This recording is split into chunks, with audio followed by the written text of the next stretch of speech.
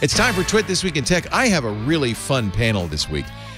Lisa Schmeiser is here from IT Pro Today. Lindsay Turrentine, super smart, from CNET. And, of course, our own Lori Gill from MacBreak Weekly and imore.com. And do we have a lot to talk about? The tech titans testifying once again in Congress. What does it mean? A fork in the road for PC architectures. And we're going to be streaming not just movies, but games and soon even Windows. Plus, a PC that boots up from a vinyl disc. It's all coming up next on Twit. This Week in Tech comes to you from Twit's LastPass Studios. You're focused on security, but are your employees? LastPass can ensure they are by making access and authentication seamless, whether employees are working in the office or remotely. Visit lastpass.com/twit to learn more. Podcasts you love. From people you trust. This is Twit.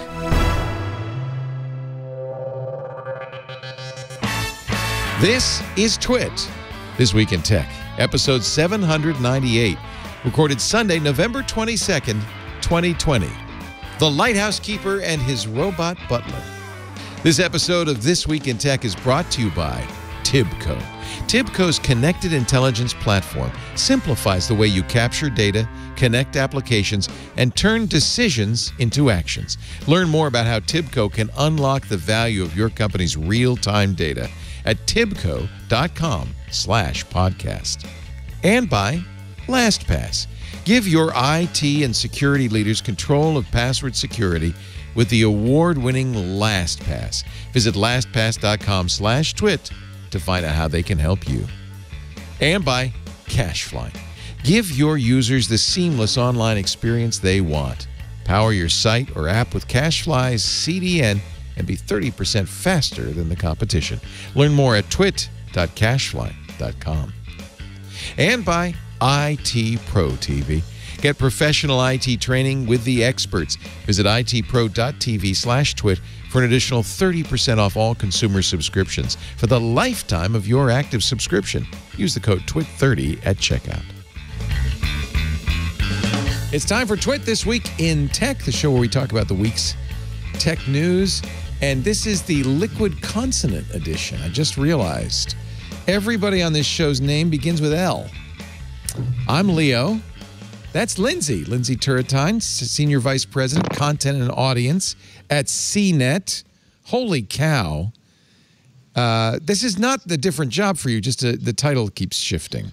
The title changed a teeny bit. It's basically the same job with the same awesome team. Nice. Now a Red Venture publication, but that's good, right? It's a good thing. Yeah, it's going to be good for you. It's a good thing. Good. Yeah.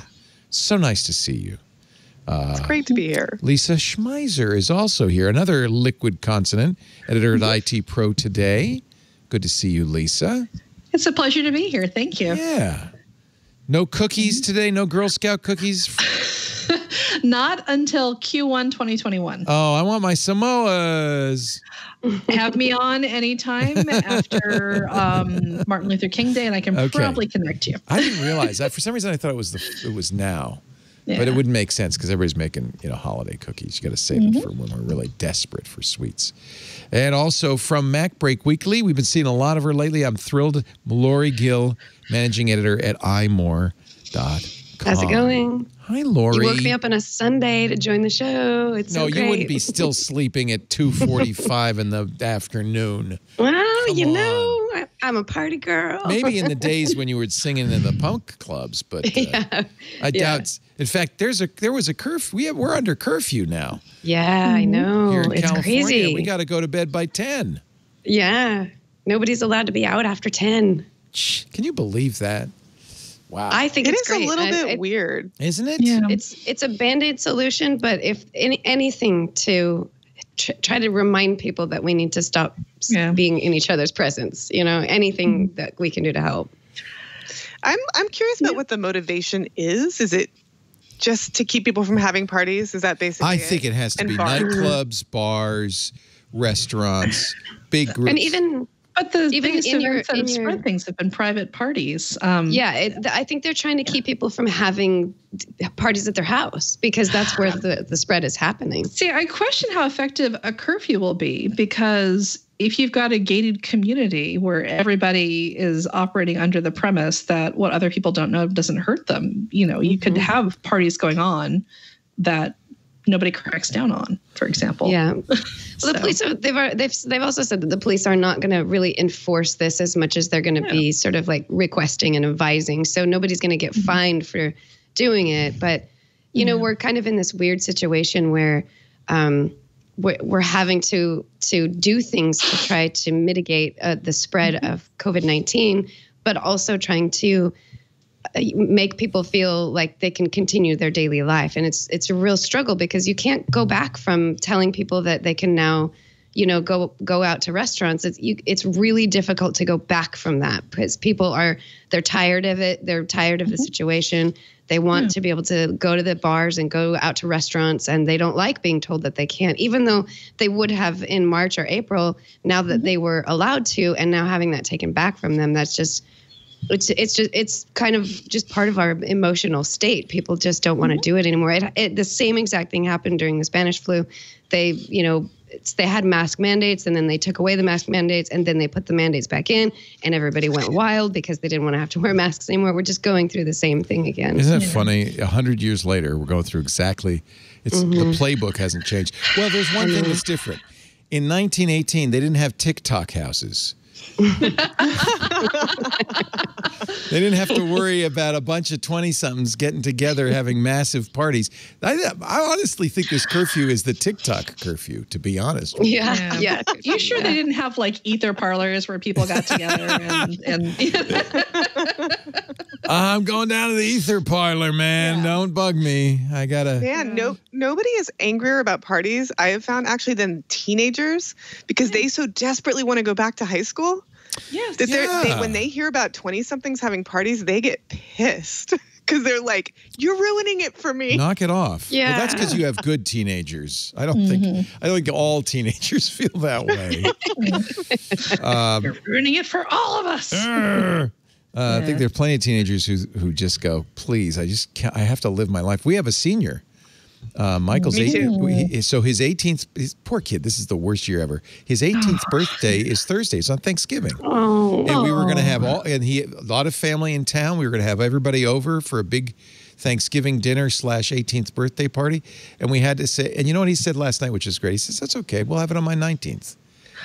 Which is, what a sweet guy. I know. Yeah. That is great. We have a senior also, and it is just such a bummer. They're not going to. Maybe they'll get to walk. There's a thin chance that maybe the vaccine will come out, and enough people will get it that by May. God, that would be nice if they could just. I don't know. I think that honestly, I mean, in my house, they don't care about walking. They care about missing the year. Like this was the year they're all going to be big and on campus and pull their senior pranks, and they feel, it's just sad. When you got, you can't tape anybody to the flagpole when you're not via Zoom. Exactly. It just doesn't work. These pranks were planned out. The TikTok house apparently is such a big deal that there is a company in LA that does TikTok house rental. That was just acquired. I'm trying to find the story because I didn't bookmark it because I didn't think it was consequential. But it kind of blew my mind. They were just acquired by another big company because there's so much money in TikTok house rentals. Crazy. That's crazy. I know. This world is so weird. We live in a very we live in the weirdest timeline, I think. Yeah. Yeah. And I really wonder what's going to happen on Thanksgiving. There is some evidence that already the TSA is reporting yesterday 1 million people went through the checkpoints. It's the first time 1 million people have been at the airport since May. That the people are traveling, and this is not even quite Thanksgiving yet. People are traveling. In fact, I think I saw a stat that said 38% of people plan to have a Thanksgiving travel to a Thanksgiving with 10 or more people. Which is exactly what the CDC is saying. Do not do. So I don't know what Christmas is going to be like, but I'm afraid a lot of small funerals. That's what they say, isn't it? Oof. Yeah, that's a nightmare. So sad. All right, let's get off that subject. Let's get back to TikTok. TikTok was complaining last week. It's ridiculous. They were saying, "What happened? You were going to shut us down, and we haven't heard from you." That was a mistake. So it's like when I'm working with a trainer, I say, boy, that was easy. Never, ever. Don't poke the lion. Yeah. So immediately the Commerce Department says, oh, yeah, forgot about you. So the I don't know what's going on. Walmart and Oracle were going to buy them. I'm even just saying that just makes me laugh. TikTok was saying, is that going to happen? I don't even know. I feel like they were doing that to do a favor. There seemed to be some political I will place money on it not happening. You think nothing's going to happen? Yeah, it felt like it was at the time a political thing, and the president has moved on.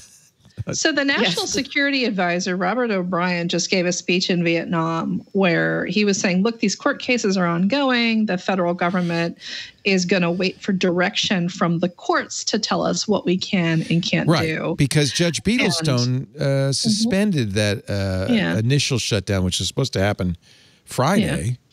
So I don't know. But it honestly seems like this was more of a saber-rattling, ham-handed attempt to remind China that they can affect its commerce with the U.S. than it is a serious matter of policy or any sort of tech acquisition. I mean, you're looking at a lame duck administration that says, oh, we're going to do this once the courts let us. But feasibly speaking, is this going to happen before January 20th? They almost feel like they're thinking, and with any luck, we won't have to worry about it in a couple of months. Because they painted themselves into a weird corner.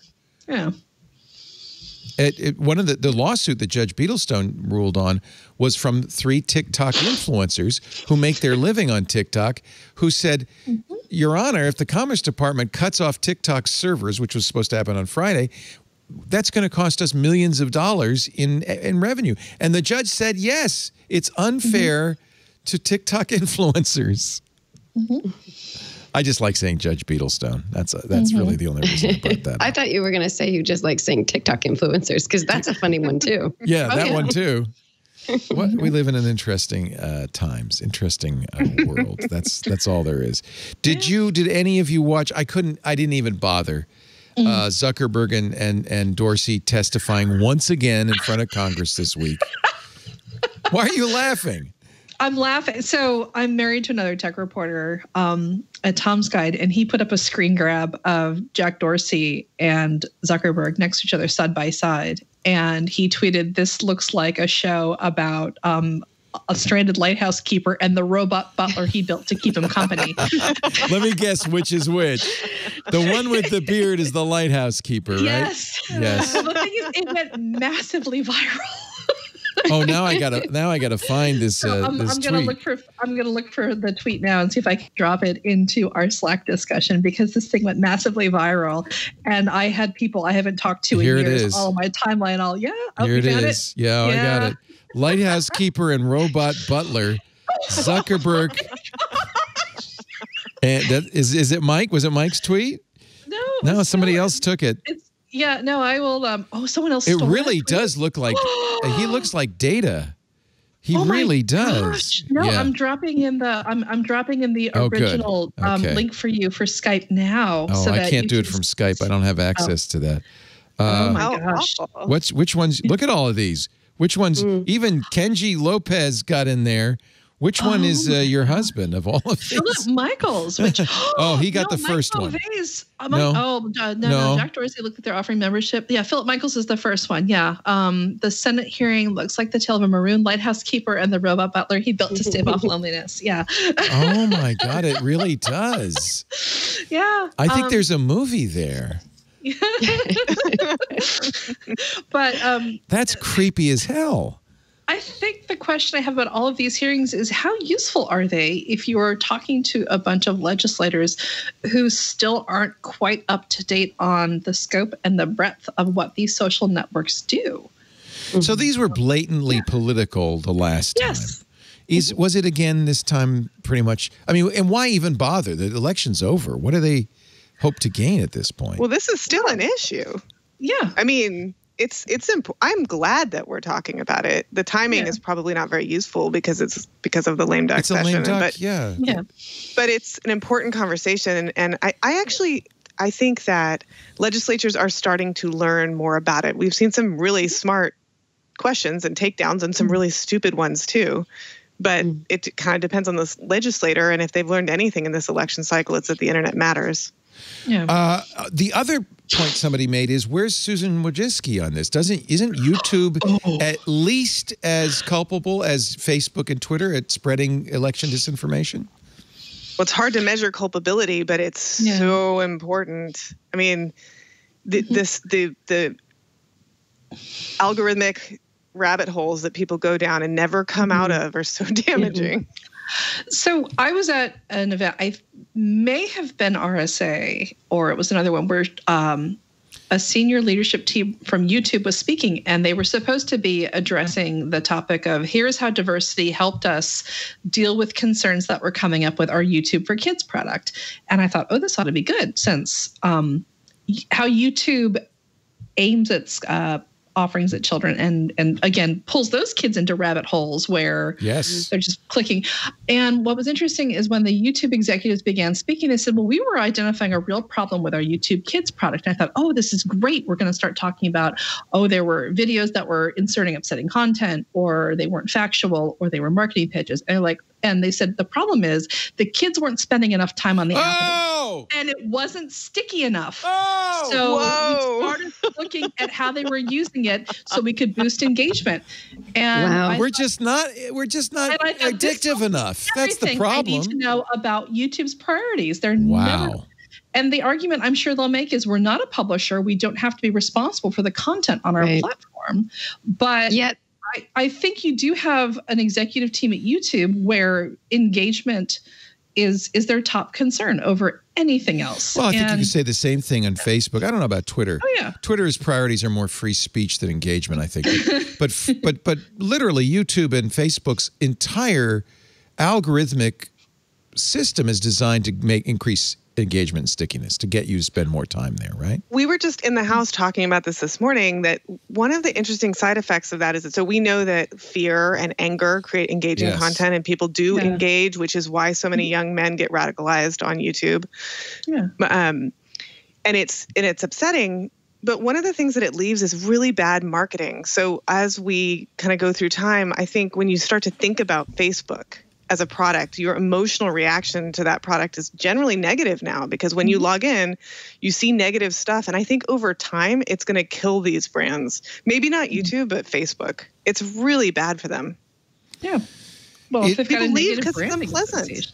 And I don't think anybody at either Facebook or Twitter or YouTube is saying, oh, yes, look for the stuff that makes you angriest, or look for the stuff that makes you more upset. They're simply saying it's easy. It's a simple thing. What content generates the most engagement? What do people stay watching the longest? What gets them to click more? What keeps them on the site longer? That's all you have to do. And it's the nature of humanity, Lindsay, that means you're going to get the angry, crazy, all this stuff. Yeah. And this is what happened to local news, right? It was local television news. Film at 11, it was all about engagement, and it ended up going the lowest common denominator. It's what happened to TV. There's a Don Henley song, Dirty Laundry. Dirty Laundry. Now, I was recently rereading Neil Stephenson's book, Fall or Dodge in Hell. I love that book.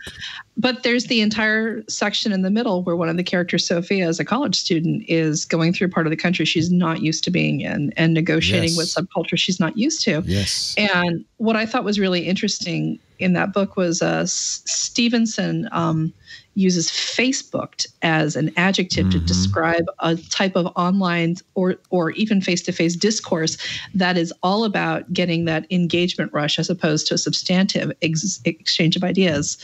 And one of the geniuses of good sci-fi writers is they're really good at kind of anticipating where you're going to be 5, 10, 15 years down the road. And the fact that he was already pegging social media as this, what is the opposite of a value add? Whatever the opposite of a value add. A value subtract.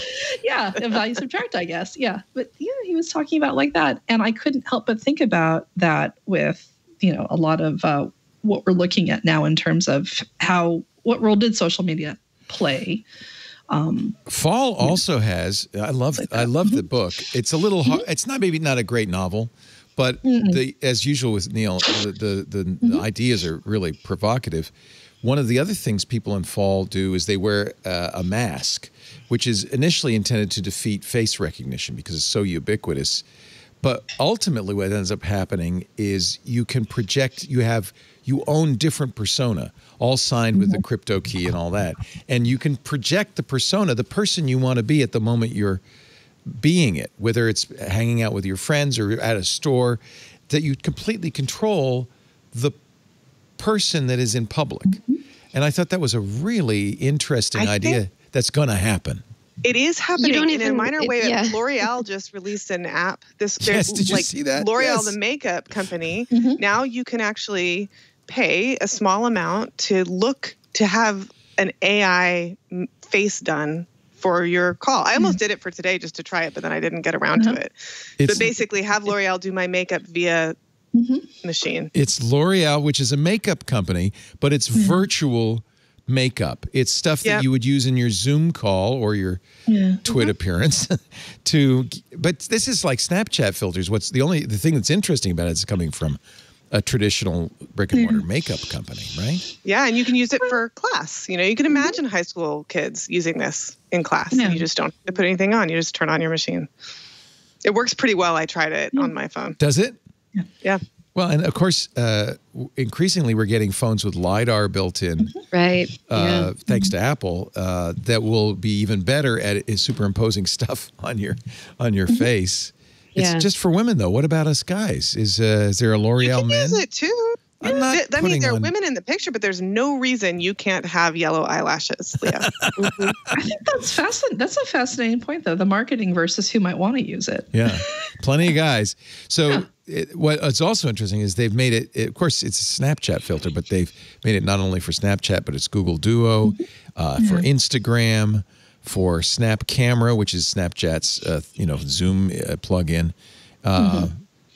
You can get volumizing capsules. You can get plump shot. What is that plump? I think it's basically it fills out. It's like getting Botox or fillers. It fills out your lips with, And it works like it really looks like you have fillers. The makeup like kind of fleshes out your lips. Movie stars have had this for years. It's democratizing. It's just democratizing it. This was the dirty little secret of motion picture making for at least the last 10 years.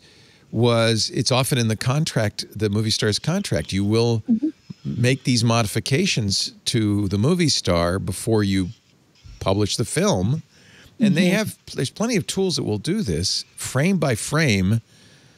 But now, and everybody could do it, and more importantly, you could do it in real time, so you don't have to,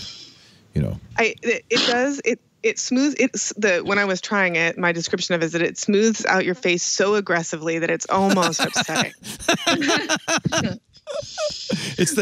Well, remember, Google stopped using the term beauty filter because they thought that was pigeonholing.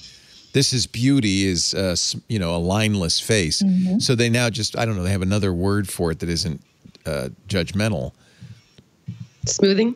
Yeah, something like that. But but it is kind of, that's in no way ageist. Yeah. Youth thinning. Just in time for fleets, which is not an enema.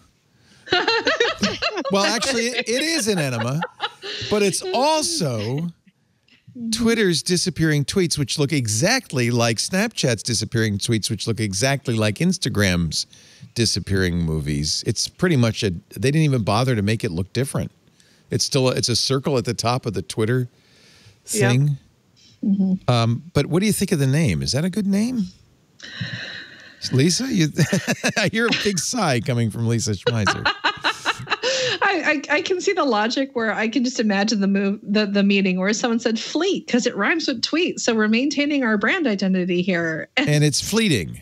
And it's fleeting. Yeah. No, somebody really loves this name. I have a feeling someone in that organization is super excited about it. And I'm sighing because I could imagine it so easily. And I hate that I could.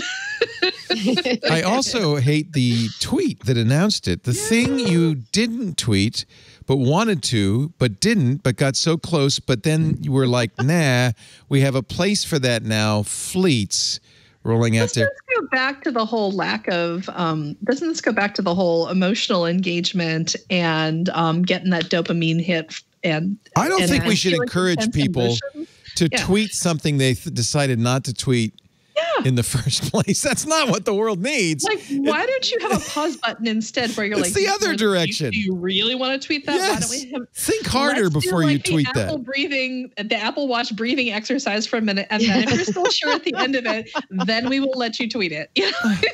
I have a completely opposite opinion on this one. You love fleets. I haven't made a single one yet. But my experience, I think, with rolling out new features, social media, is that in general, Twitter especially has tested the daylights out of anything that they roll out, and they're pretty certain it's going to be successful and that people want it. Point about the testing. And then also people who are really engaged in Twitter love to complain about changes, but it'll catch on. And I promise, like, you mark my words, in a year, if somebody takes away fleets, people will be really, really upset. And I also think that if you're not into Instagram, and you're into Twitter for different reasons, it gives you a chance to do some things that you wouldn't do on Instagram because Instagram isn't a news platform. So it gives you a chance to use a different format for that kind of commentary. And let's say you don't want something to stay in your timeline forever. There are people, who delete their timelines every week because they just don't want a record of it. Oh, yeah. I wish. There are a lot of people who just every week go back and delete all their tweets because they just don't want it on the record. That's actually. So now there's another way to do it. And I can't take credit for this insight, but I wish I could remember who said it. But really, the problem, if you want to pinpoint the problem with Twitter, is that it's ephemera. It is something that just hot take off the top of your head that really shouldn't last. So it's water cooler talk that lasts forever. That's written on like stone. And honestly, that's where most people get into trouble. It's the thing they said 4 years ago in jest that now out of context is horrific, right? Yeah. Or just sort of like, your fleeting thoughts, just like you're saying, like in some part, Twitter does, you do want to get those likes and those clicks and those engagement reactions, but sometimes you just want to say something to the world. You just want to yell it into the void. But Twitter is not that void. But you do it anyway. And then later you go, oh, yeah, I forgot I did that. I'm going to take that down now. And even like we've heard of some people who have like their entire careers were destroyed because of some sort of flippant thing that they weren't thinking, they didn't think about before they tweeted it. And, 24 hours later, it's still there. It's still horrible. Or maybe they took it down and put an apology there. But it's like, if you have the option for it to just disappear after 24 hours, maybe people will forget that you said that really stupid thing that you didn't mean to say, like there's. Or never noticed in the first place. Or maybe never noticed in the first place. Yeah. For that, there is this. Lookslikeyounneediceland.com. Are you familiar with this site? That. So this is an actual field in the middle of nowhere in Iceland with a giant speakers set up. I am going to tap to scream. Please scream responsibly. The world is listening.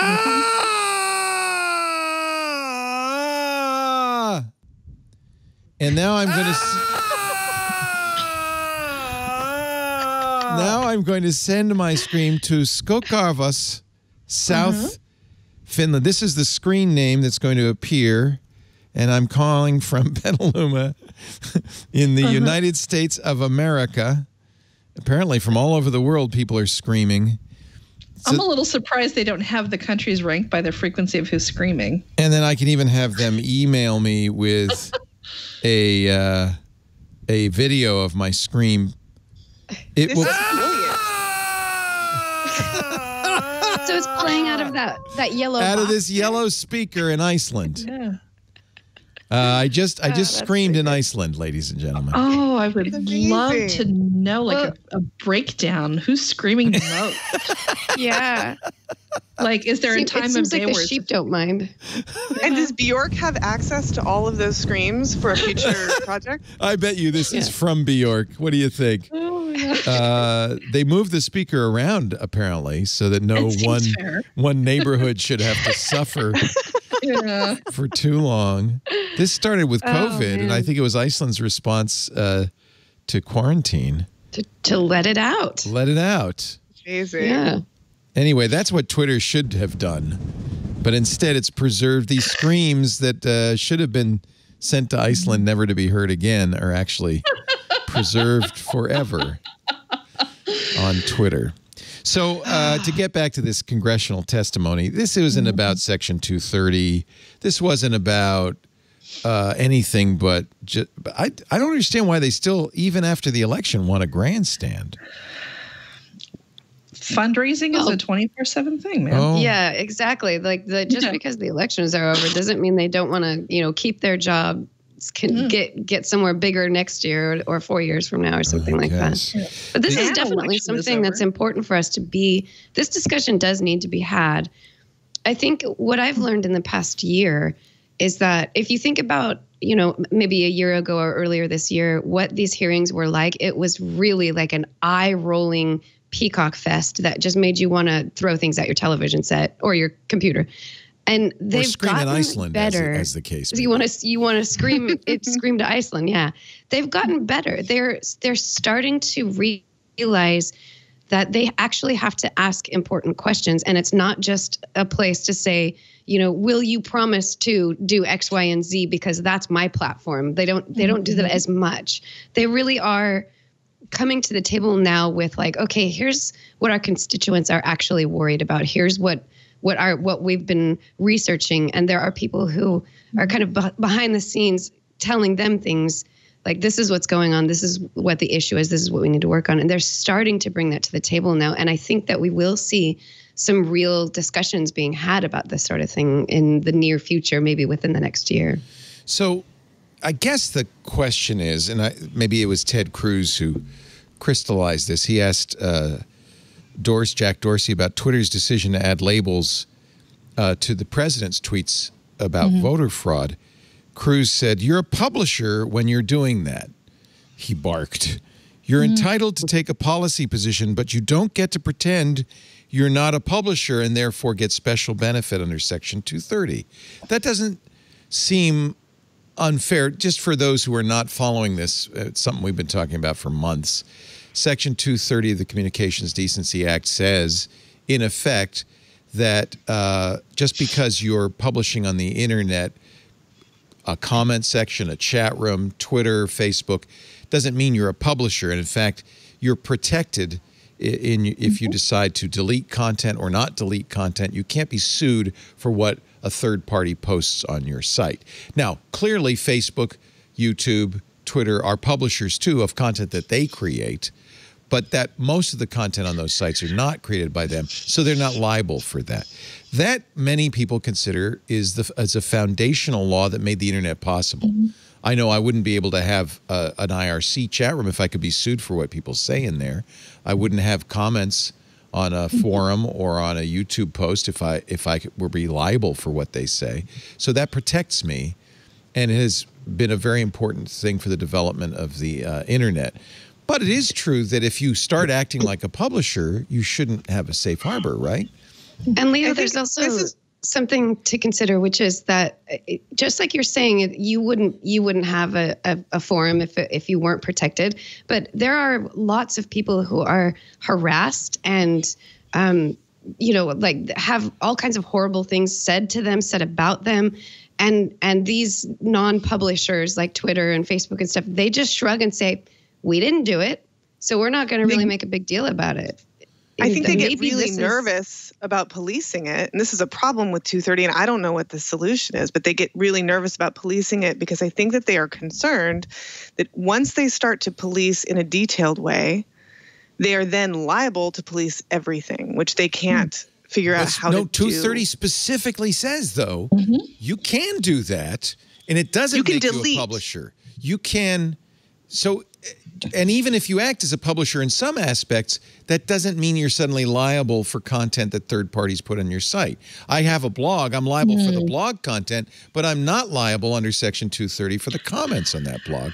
That's one thing Ted Cruz is a little confused about. And there's very specifically a safe harbor so that this is the other thing that these guys, I think, don't understand. If you eliminate 230, that eliminates moderation because it's 230 that's protecting you when you moderate. Yes? Lindsay, you think that any moderation? I'm trying to go back to my very, very early days on the internet. And I'm talking about like the year 2000 and how much time we spent kind of worrying about the degree to which we, meaning publishers, got involved at all. Because the concern was if you start to get involved, then you are acting as a publisher.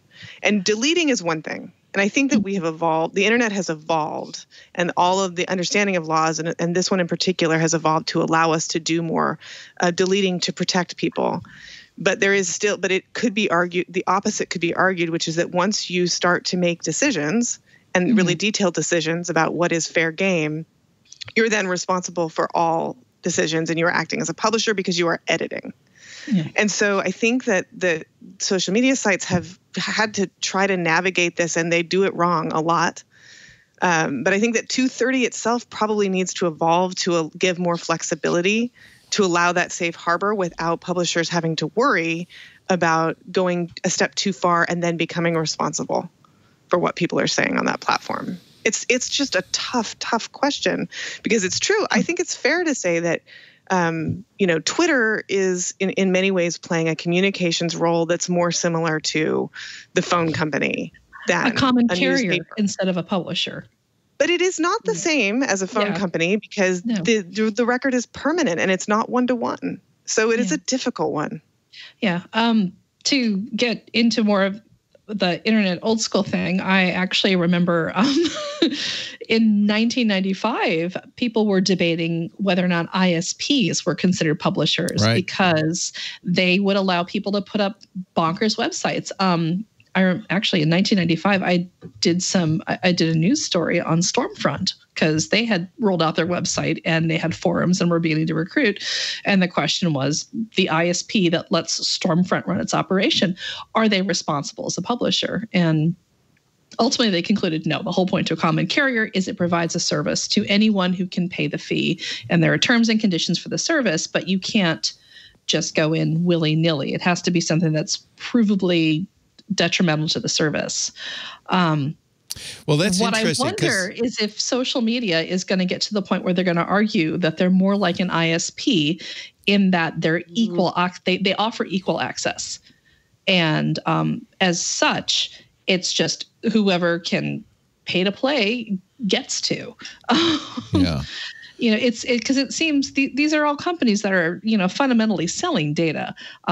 What they generate on the end, the harassment campaigns or the incorrect tweets or the Facebook groups that are used to organize, like that's the user experience. But from a business model, every single one of these companies is in the business of harvesting data and then selling slice and dice data products to somebody else. So they're going to do whatever they can. There are two things here. There's the law, which is very clear. In fact, that one of the things I'm so hesitant to modify 230 because it is so almost perfect in its very simplistic, clear description. It's almost like a constitutional amendment. It's very simple. There's also, though, public pressure. If you are publishing Stormfront, you may not be violating the law, but you may also be subject to intense public pressure, and this is not to obviate the need for a society to in other ways say, hey, we don't like that, you shouldn't do it. But what they're saying is government should not get involved in this. It's important to remember that the reason 230 exists was a lawsuit against Prodigy. That's how long ago this was.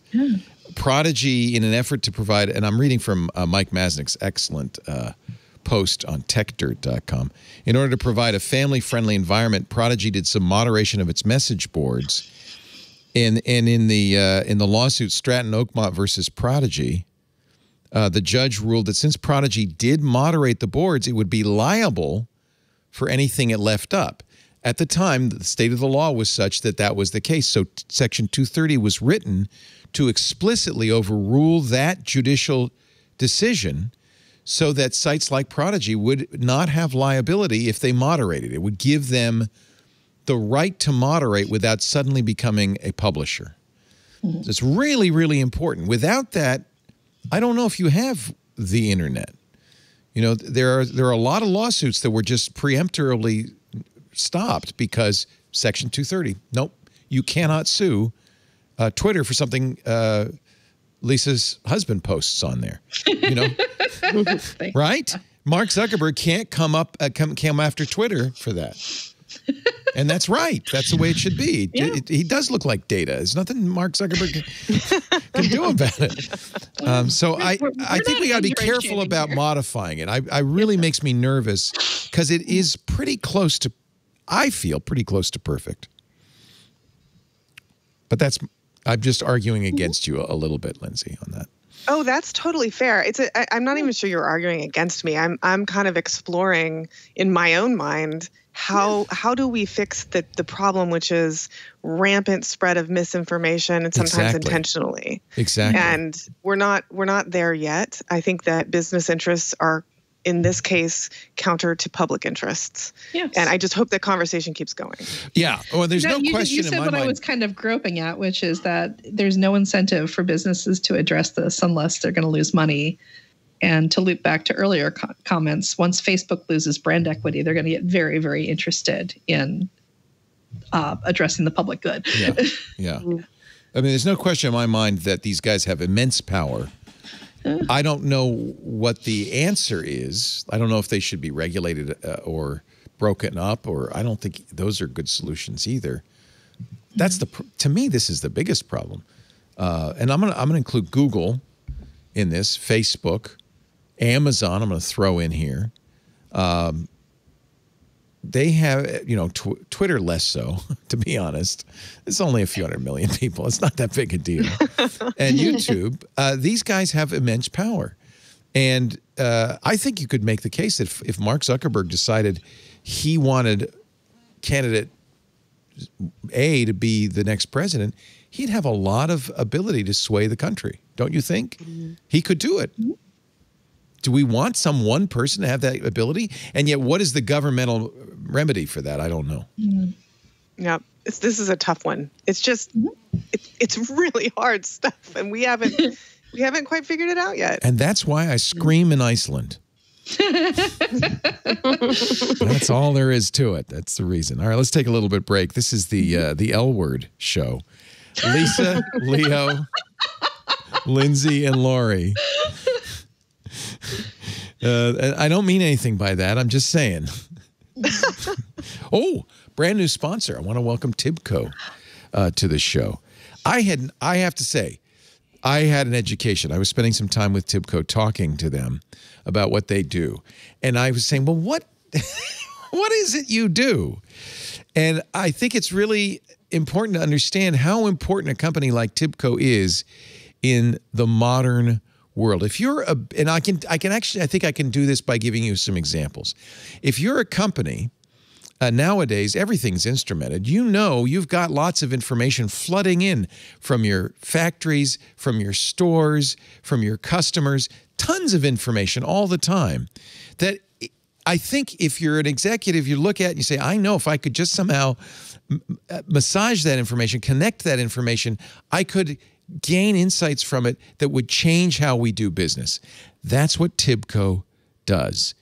There are three pillars to Tibco. They let you capture data, connect to that data, unify it, and then predict based on that data.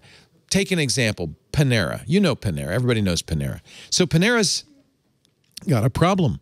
It's called COVID-19. All of a sudden, these stores that were vibrant, thriving, people coming and going, nobody's coming in anymore. Nobody can come in anymore. So Panera needed to know, what do we do to change our business? They had the data. They used Tibco to unify the data, to analyze it, And they were able to figure out, oh, I know what we do. We create Panera Bread grocery. And they knew exactly what menu items, what products to cook, and what they could sell. They were able to diversify their business during quarantine because they had a solid, flexible master data management foundation from Tibco.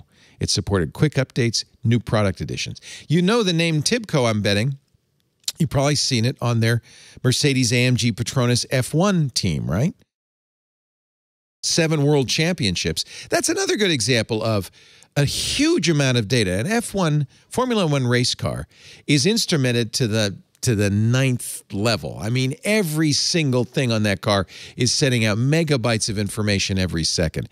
Tons of information. How do you use that information to tell you how to drive the car, how to tune the car, how to handle the next race? With Tibco's deep technical expertise in connecting disparate systems, unifying the data, and then predicting outcomes with advanced analytics, they won 7 world championships. For the University of Iowa's, their hospital and clinics, they were able to use the data gathered from surgeries from patients, and they were able to reduce their surgical site infections by 74%. That's what analytics can do for you.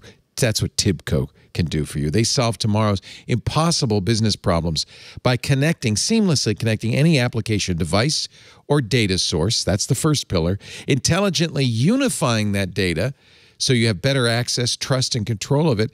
That's the second pillar. And then confidently predicting business outcomes with real-time data-driven intelligence.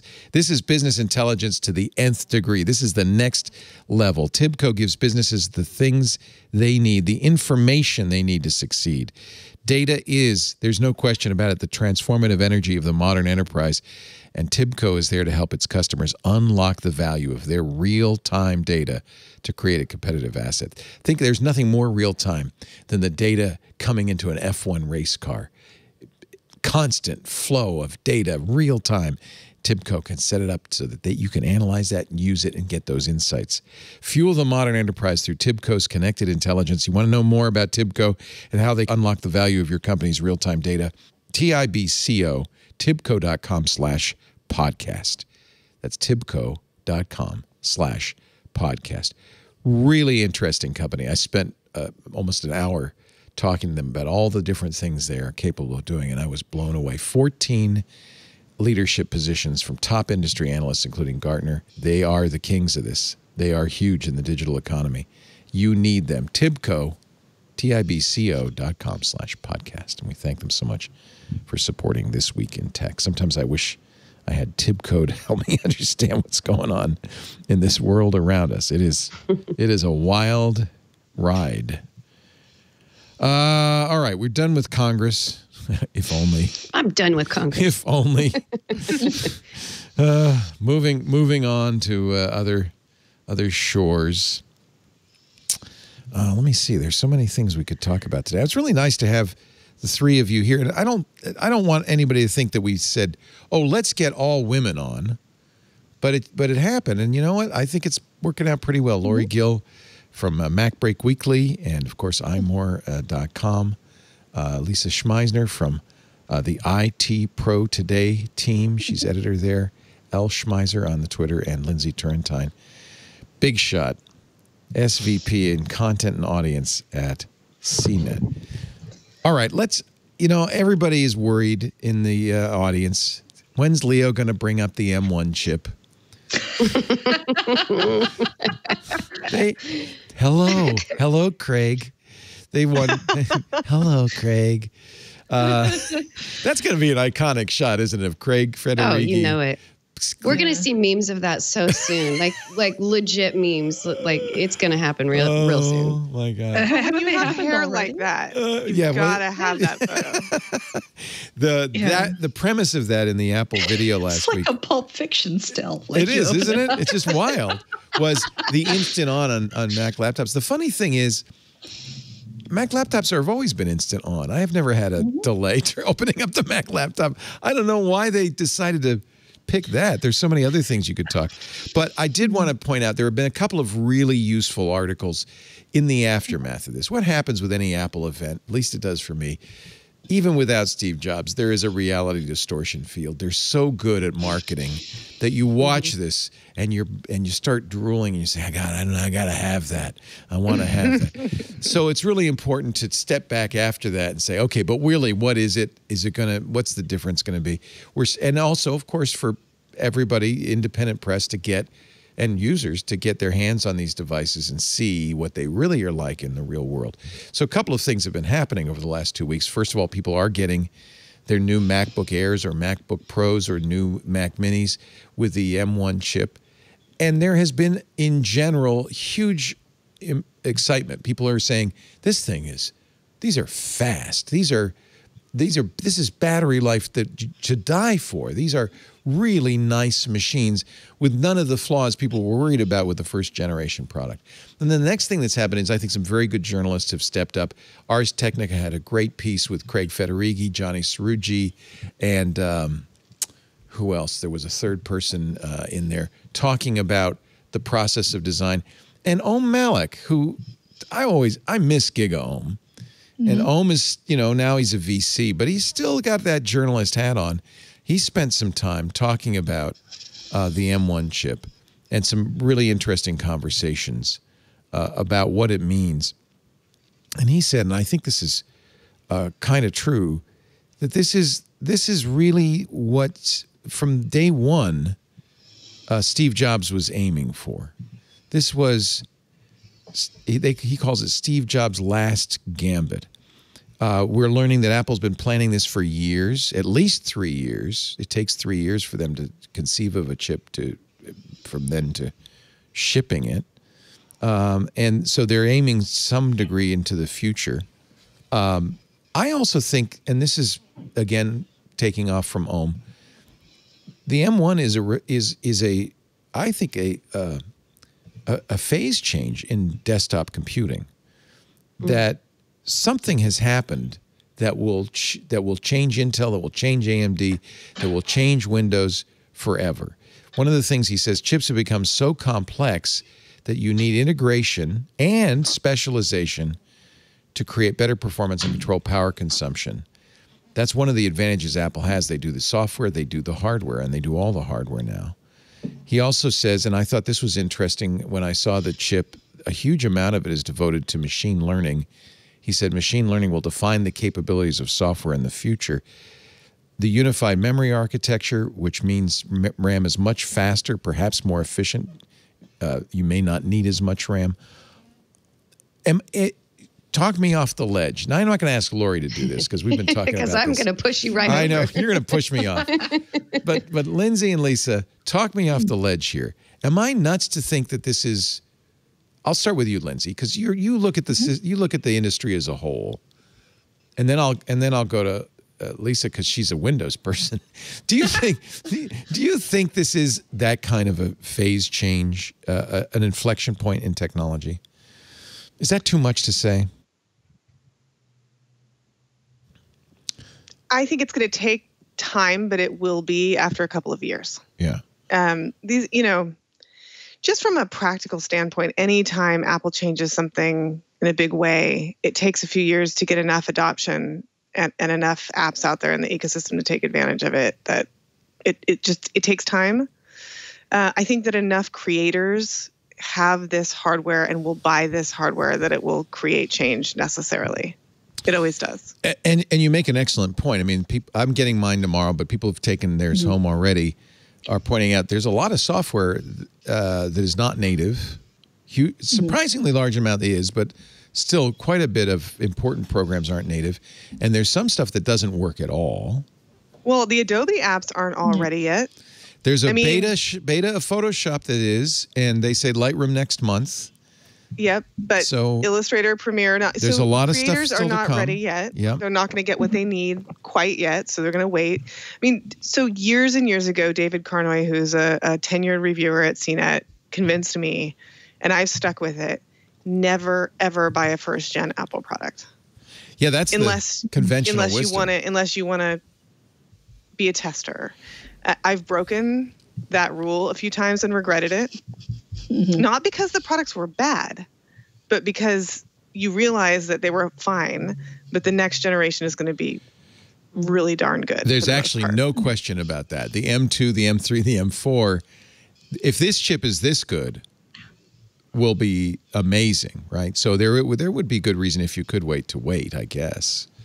Yeah, although I will admit, I bought a MacBook right before this. Yeah, see, I told everybody. Knowing that it was coming. I said, do not buy an Intel device now. Yeah. That's a mistake, I said. Yeah. I did, and it was a little bit of money saving, a little bit of skepticism, like, hey, well, I'm not going to buy the first generation anyway, and I need a new laptop. And now I'm feeling kind of sad about it. So, I'm contradicting myself. The other thing that's important is that as much as Microsoft would love to do this, they can't.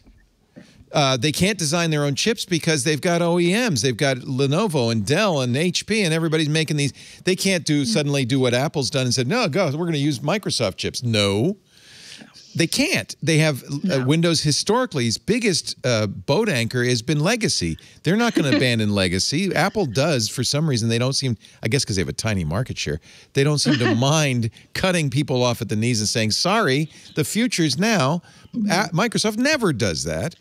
And yet, I have to think if you're a Windows laptop user, you're looking over the fence at 22-hour battery life, at better performance, and saying, so what do you? So tell me from on the other side of the fence, Lisa. How's it look over there? That was a good setup. I think. Unless you're on a computer for 22 hours straight, battery life is going to be a lot more personal. I think the thing that made me sit up and pay attention was actually in TechCrunch, where the reviewer said, "Oh, this thing works like an iPad." Matthew Panzarino, yeah. Yeah, and then said the click is responsive, every interaction is immediate, it feels like an iOS device in the best way.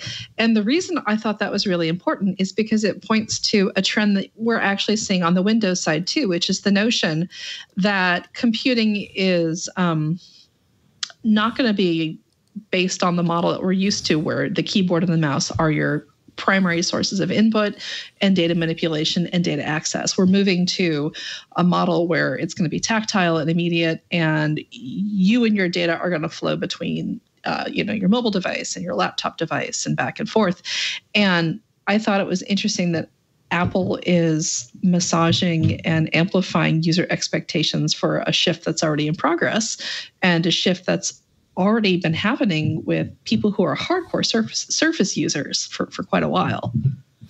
And there's also, it feels like to some degree Microsoft prepared for this in an interesting way, because starting next year, they're going to be selling a product where you're not even running Windows locally. You're running it in the cloud. Yeah, no, desktop as a service is a huge and growing market for enterprise folks. And it's gotten a real boost from, 2020, because when any enterprise is faced with having to support people virtually, instead of being able to just like walk over and see why somebody is hitting the restart button repeatedly and not getting to ring it up, DAAS, it's just you can pop in, see what they're doing, reconfigure things, reboot it for them, get it going.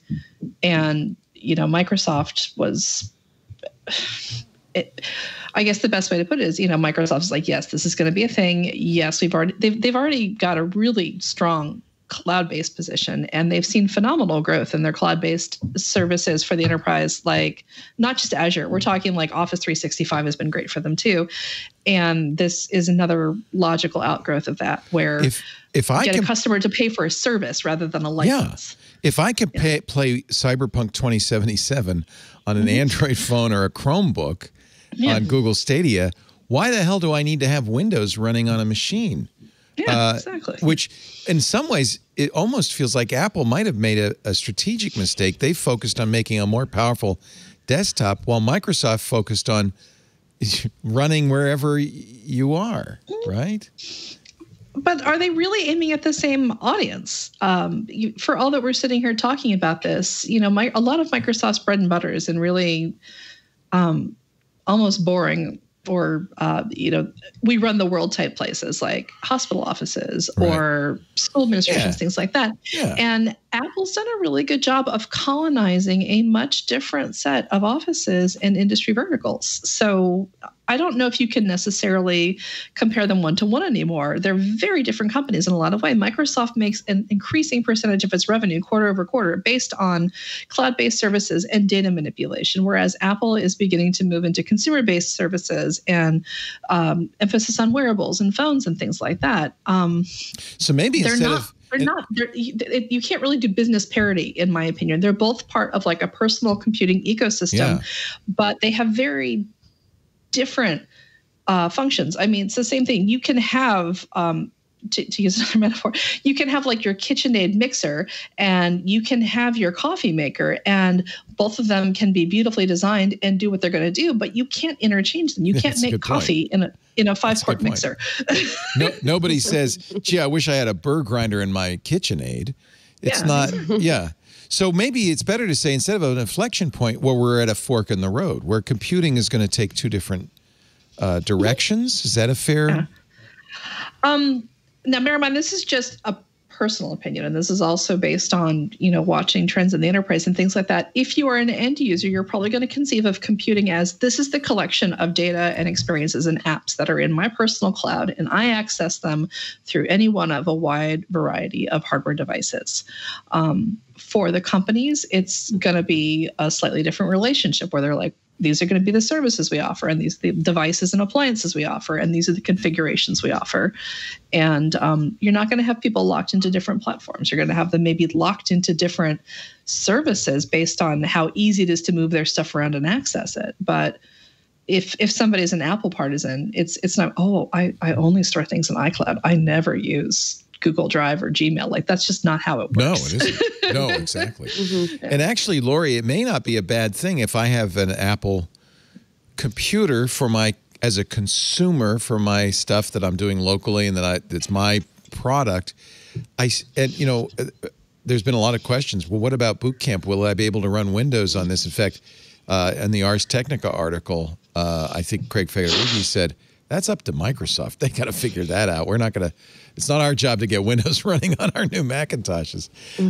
Maybe the answer is I don't run Windows on my Macintosh. I run Windows Virtual Desktop in a browser, and now I have everything I want. I have a cloud. I have Windows. I have a personal device that is aesthetic and beautiful and powerful. I get everything I want. Is that? And I haven't used a virtual machine yet. I'm testing out the MacBook Pro right now, and one of the things I need to do is test out a virtual machine on it. But from what I understand, the issues with other Macs having a little bit of lag using virtual machines goes away completely with the M1 chip. Right. So, that's the pain point that people would say, well, that I use Boot Camp because I don't like the Mac operating system. I want the hardware that is the Mac, but I want the software that is Windows. And, let's see, maybe the virtual machine is the solution to that, at least temporarily, while Boot Camp is not, working for the M1 chip. Lisa, does Windows Virtual Desktop run? It runs in a browser, right? You would just or do you have a client app? How does that work?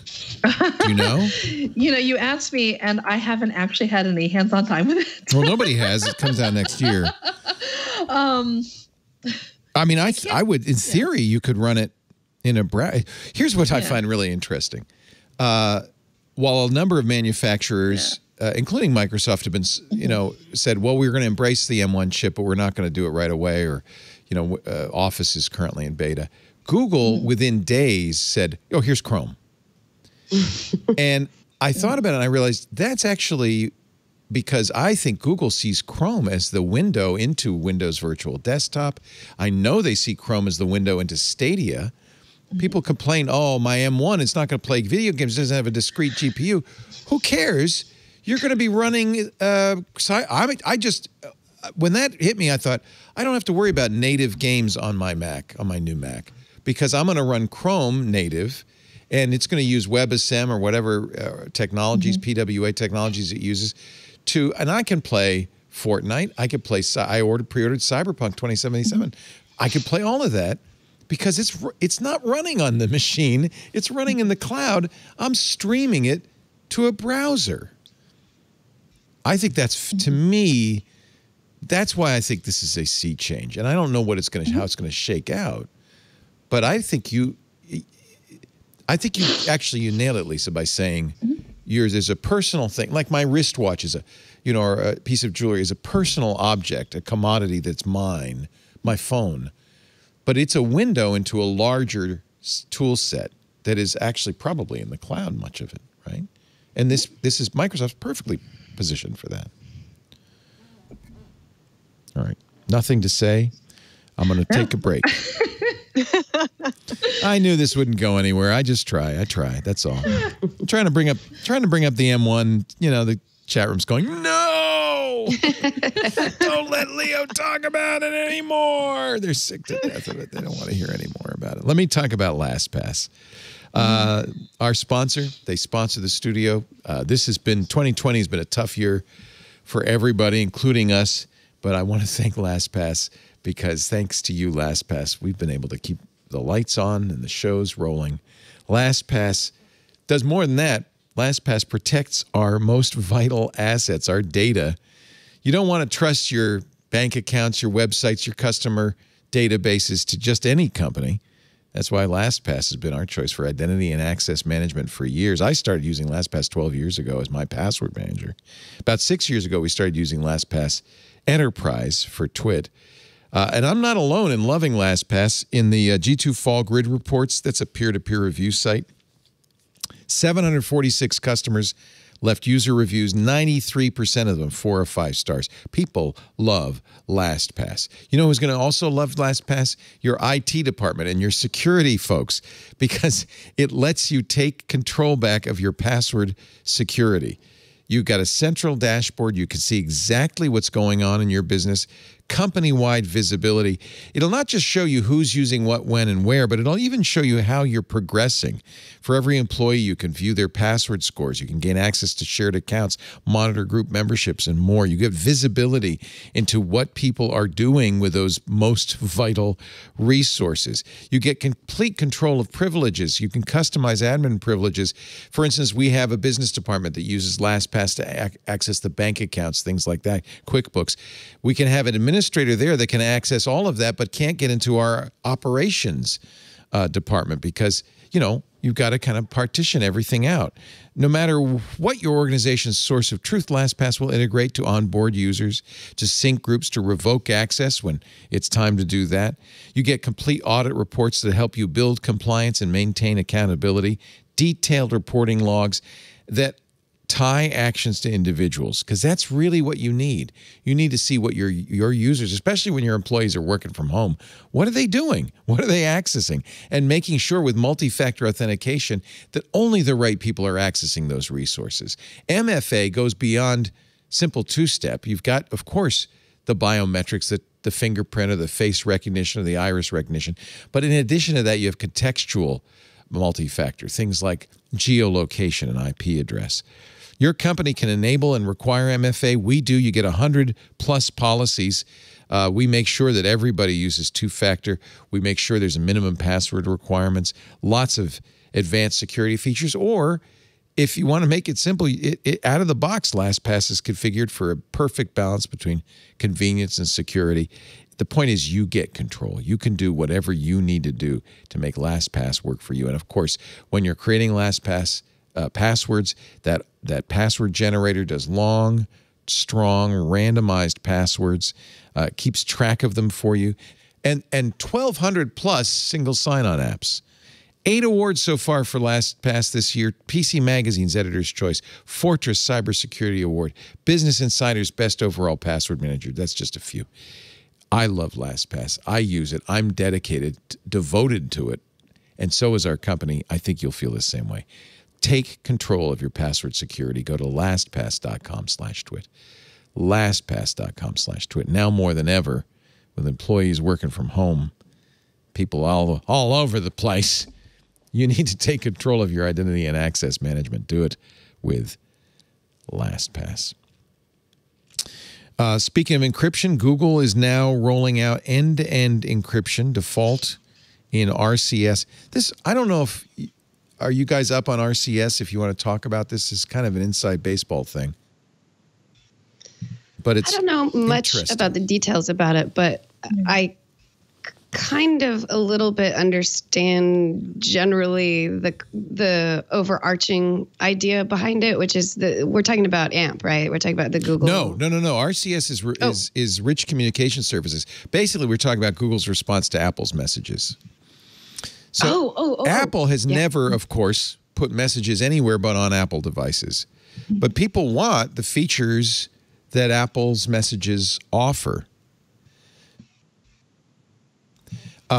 Google was hoping that they could get the mobile carriers to do this. Mobile carriers like SMS, nobody else does. And the carriers really dragged their feet. So last year, Google finally threw up their hands and said, fine, we'll do it. They actually bought a company that did RCS. And as of this week, Google completed a rollout of RCS for all Android phones using Android Messenger. Or I guess they call it Google Messages. I don't know. You never know with Google what the hell their messaging platform is, but I guess it's now Google Messages. It has RCS, and they are starting to put in end-to-end encryption as well. And the problem is, on Apple, you're still a green bubble. Doesn't matter what you do. If you're on Android, you're a damn green bubble, and you're discriminated against. And Apple's not going to ever put Apple's messages on Android. And it's a shame because it feels like it's siloed in both cases, mostly because of It Apple. is, and it has become, you're right, is 100% become a social thing. And without naming the teenager in question. Is it one you own or one you rent? It's one I own. And this one changed his entire platform because of not wanting to be a green bubble. Yeah. He's like, I'm literally getting left out of conversations with my friends. Yeah, especially group conversations. So Google has its own group chat, but if you're on an Android device and your friends are on messages from Apple, you're just you're left. They don't even say, don't let him in the group. It's just going to mess it up. My brother's on an Android device. My mom is on an Apple device. And he's a little salty about the fact that... You're not talking to me. Well, I'd love to have him on a platform where I could loop him right in and message it too. I don't think it's just Android users who are out in the cold on this. It's frankly a little bit silly that my ability to create group chats and give them funky names and drop and drag stuff and ping people on either my desktop or my iPad or my phone. I don't like that it leaves out a lot of people that I know. Yeah. But if it is driving purchases, which it is clearly, since I like, it's they have driving no incentive purchases. to change it, do they? No That's incentive. Yeah. Oh, that's horrible. These poor Android people are going to be all. Is the solution telling all your friends? Does this work? I don't know. To use Facebook Messenger or WhatsApp or how do? No, I don't Facebook know. Messenger, I mean, no. it has become, because it has become a strange status and social thing. There's eye rolling. I mean, I always go to the young people. I sound so old. No, you're not. First of all, you're sitting next to an old man, so you'll always look young. But also, this is the way it is. It's young people are the ones who are kind of solving this unilaterally, forcing us older people to go along for the ride. Well, you know what they're all actually all. They're just going to Discord. Oh, interesting. I mean, in reality, maybe that's the future. It's not going to be Android or iOS or one messaging platform or another that fixes this. It's going to be a complete third party, and that's how they talk to each other. You know what's good about They're that? on Discord servers, and Mom's not on Discord. Actually, Some okay. families Here's a little are. funny story. I am on Discord, and the reason I'm on Discord is because I couldn't get my kids to text me back. So I joined Discord, and my username is your mom. And I friended one of my children. And he came back to me and was like, LOL, ha, ha, ha. And I'm like, no, really, I'm your mom. Oh, my God. And he was like, oh, I thought you were just somebody, like a friend of mine trolling me. And then both of my kids have been like, this is great. Oh. It's so easy to get in touch with you. Oh. They love I it. don't care They're what fine the with it. platform is. Can we just all agree? It's fine with me. Let's go Discord, everybody. Discord is it. Yeah. That's where the kids are. Yeah, and just like you're saying, Lindsay, on the one hand, there is this sort of like status pressure, the green bubble, blue bubble situation, but that's not like the kids are going to go where they're going to go, and it doesn't matter whether Android has a messages app, it doesn't matter whether Apple has a messages app. It's really, they're going to find their own ways to like have group conversations and chats and things like that, and it's going to change. Right now, it's Discord. It'll be something else in a year or two. That's the problem with the Utes is they're fickle. They're fickle. Well, I feel like you can watch the Utes, as it were, to see where they're going with communications, preferences, and technologies, and how that's going to shape things in the workplace down the line. And the fact that they're so into Discord now, like, wait till Discord hits the enterprise in about 5 to 6 years. Yeah. Well, the funny thing is that one of my kids actually wrote a letter to the principal of his high school to try to convince the high school to use Discord instead of Zoom for virtual teaching. Oh, I guess you could, right? You could. Can you do in Discord everything you do in Zoom or Teams or Skype? It's very much like Slack. Slack. Yeah. It's like Slack, but with more voice emphasis. Yeah.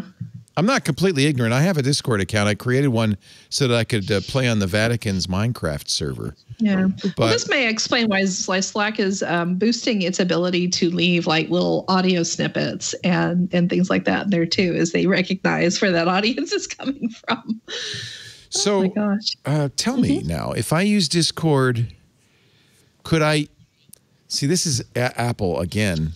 They don't let you say, I don't want to use messages as my default. They don't. You can't change that. No, that's never going to change. Apple's not going to let that happen. That's too bad because that means I'm kind of stuck still on an iPhone using messages until somebody does a gateway or something.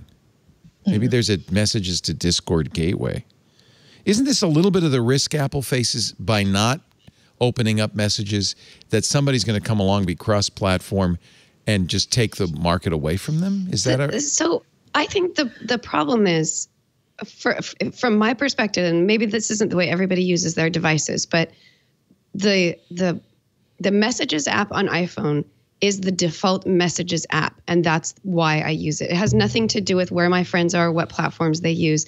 It's the text messaging thing for the phones. I'm old enough that there was just text messaging back then, and so that's default where I go. So I have a number of different ways that I chat with people, Slack and Discord and all these other things. But if I want to talk to a person, I just go to the thing where I text message people, which on the phone is the Messages app. Yeah. I don't think it's a competition type thing. If I was on an Android phone, that is the thing that I would use to text message people. It's just how I think of it.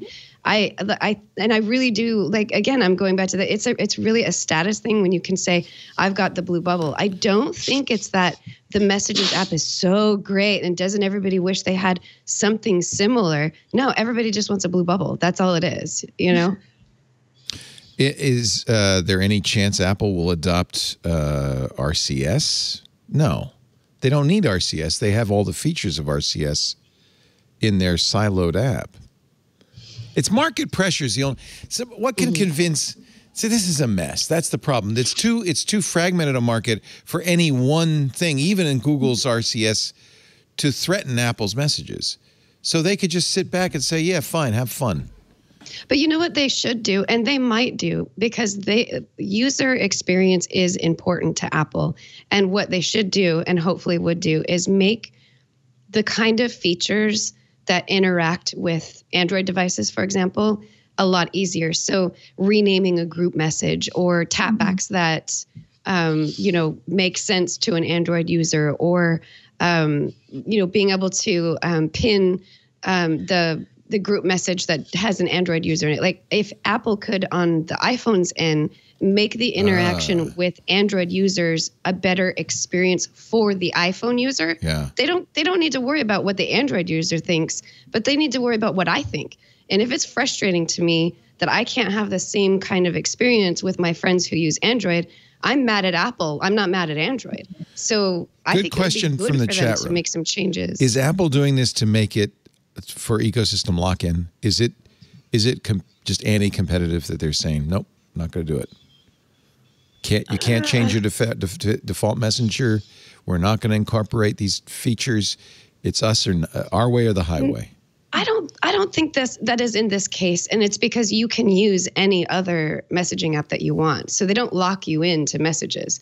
You can at any point in time open up the Discord app and use that. You can hide the Messages app and put Discord right there on your main page and make that be the thing that you always open. You can make it your default messaging app by just not using the other service. So I don't think it's really a lock-in sort of anti-competitive situation for this particular thing. I think it's really just an issue of it's been such a nice, pleasurable experience for iPhone users for so long that it's kind of a joke now. And people want to make fun of Android's lack of that kind of feature. And then again, like I was saying, there's the user experience from the perspective of an iPhone user, but it's really not that big of a deal, Are you all iPhone users? Anybody use Android? Nope. All iPhone users. See, I think whether Apple's doing it intentionally or not, it does have that impact because I fell in love with Telegram. I wanted everybody to use Telegram. I've gone through all these stages. AOL, Instant Messenger. Anybody remember that? But eventually, I just gave in. I just sank into the warm bath that is the Apple ecosystem. Right? But didn't we all do that? Yeah. It's like, just use messages. Yes, we did. And that's why I do maintain that it may not be anti-competitive because there are alternatives, but it's definitely a market share move. Yeah. I think people do, like was it you who were saying that one of you, or maybe it was Lisa? One of my kids. One of your kids said, we don't, get a real phone. Yeah. Well, my son I'm trying to tell my brother that too, so that he can get join a real the family phone. chat. Yeah, just don't you want to be in the family? What do you hate us? But you can be in the family chat. It's just from your perspective on your phone. You can't rename the conversation and all the fun things. So it's you, not your brother, right? Like your brother's like, what? I'm just But then it may make your choices exclusionary. I mean, what was actually happening with these teenagers was that they were leaving people out of the group chats because they were green bubbles. We don't want you in and our they chat. wanted to keep the group all blue because the functionality was different and it annoyed them. That's right. So they just ditched the people who were green. You lose some things with green bubbles in there. It's not like you can do. The thing is I chat with my mom. She'll ping me when I'm at work in the middle of the day, and it's easier for me to I'm on my laptop, I can look something up, drop it back into her chat, and it's done. And that's so easy. I love that I can just move between things that have keyboards and things that are mobile devices. Whereas if it's the family chat with my brother, I can only access that on the phone. But you can turn on continuity and use your computer as a phone and receive those text messages. So another you are reason capable of doing that. Another reason why you should probably be running a Macintosh computer as well as an iPhone. You see how that happens? Yes. Yeah. Just relax in the nice warm bath of Apple. It's put some bubbles in there, enjoy, light some candles. Blue bubbles. No blue bubbles, no green bubbles, only blue bubbles. Just enjoy. I really do think it's something that Apple should work to make better for me, the Apple buyer, and all the people like me. Don't bring it to Android. Just make the iPhone a better user experience for people who have to have conversations with Android users, so that it's not an issue anymore. Do you think there's much pressure from Apple's users to do that? I don't care. Just get rid of the green bubbles. You're just not in my life. But I think that you're right. It's not mean, but it's true. I do think that there is the reason that Apple needs to make it a better experience is because back to that earlier conversation, people are just going to leave texting altogether. Right. It's going to become, and I've sort of noticed this happening already. Like that's just not where a lot of the back and forth that I used to have with some people now happens in other apps. Because it's more cumbersome to do it via text for whatever reason. And when you're talking about these like microscopic choices of like that really is deciding between something that's going to take you 5 milliseconds and something that's going to take you 7 milliseconds. It seems kind of like a silly decision, but these things happen over time, and you move toward the system that is more frictionless. Mm-hmm. And if people stop texting, it won't really matter to Apple, and it'll hurt them in the long run. So anyway, they should work on making it better. So there will be a business consequence to Apple if they don't realize this at some point. I think so. People won't care about the blue bubbles because they won't be using any bubbles. You know, it seems like the only company that could at this point be competitive was Zoom. Can Zoom do all of the? They don't have a messaging capability really. They need to work on that. Or is that where maybe that's where Slack and Skype and Teams went wrong, is by putting too much stuff in? No? Nobody else is competing. Well, I think back to it's Discord and Slack for a lot of people. Yeah.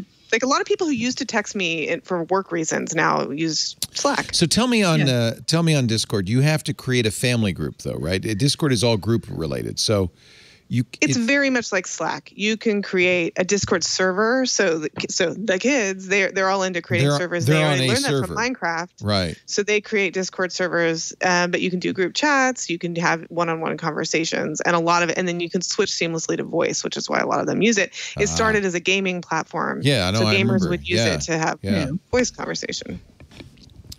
It feels like.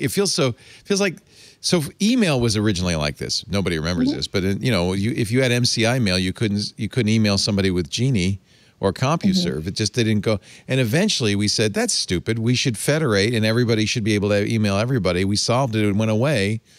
Then the message wars began, and for a little while we had.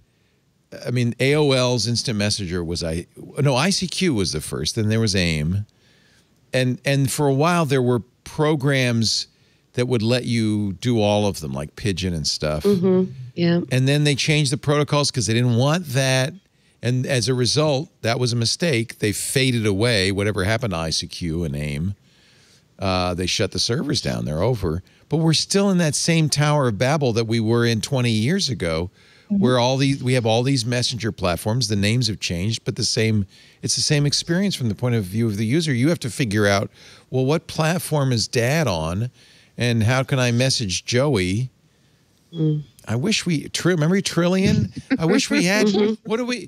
How do we solve this? It's not a good solution.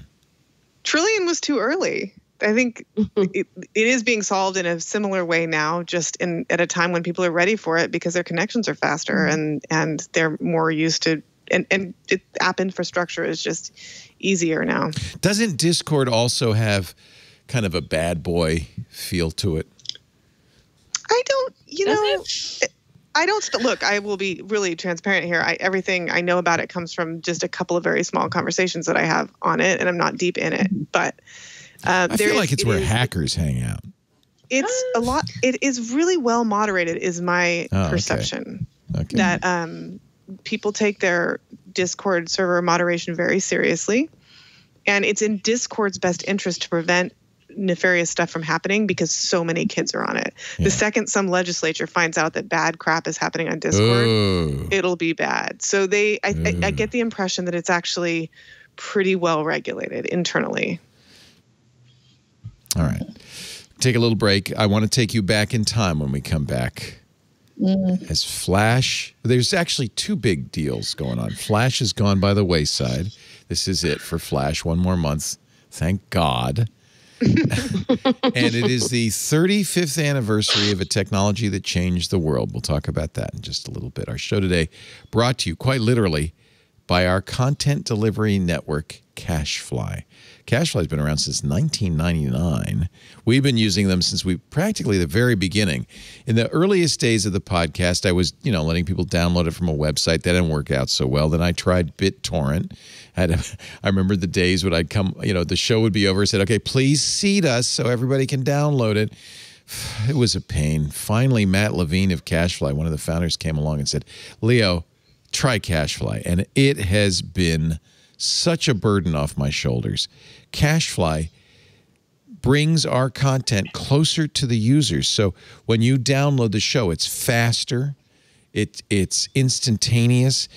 Because there's so many servers all over the world, you never have to worry about the server's down, people can't get the show.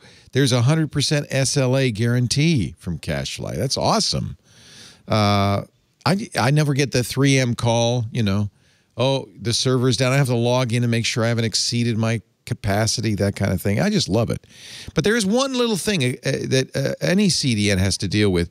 It's a caching server. So when you put up a new show, the first thing that has to happen is the various servers all over the world, when somebody hits it and says, I want the latest edition of Twit, that server says, I don't have it, and has to go back to the source and get it. And that could be a real problem for you, downloading from the origin. That's what we call a cache miss. When there's a cache miss, they have to go to Amazon's S3 or wherever you store your content, download it. That slows it down for your users. It could cause buffering if you're streaming. It could be a real problem. It can also cost you a lot of money because sometimes the real expense is the cache miss, where you've got data transfer out feeds from S3 or whatever to get to your caching server. That's why we've been actually using this almost since day one, but now CacheFly is offering this to everybody. Storage Optimization System, or SOS. It's a dedicated storage space on CacheFly.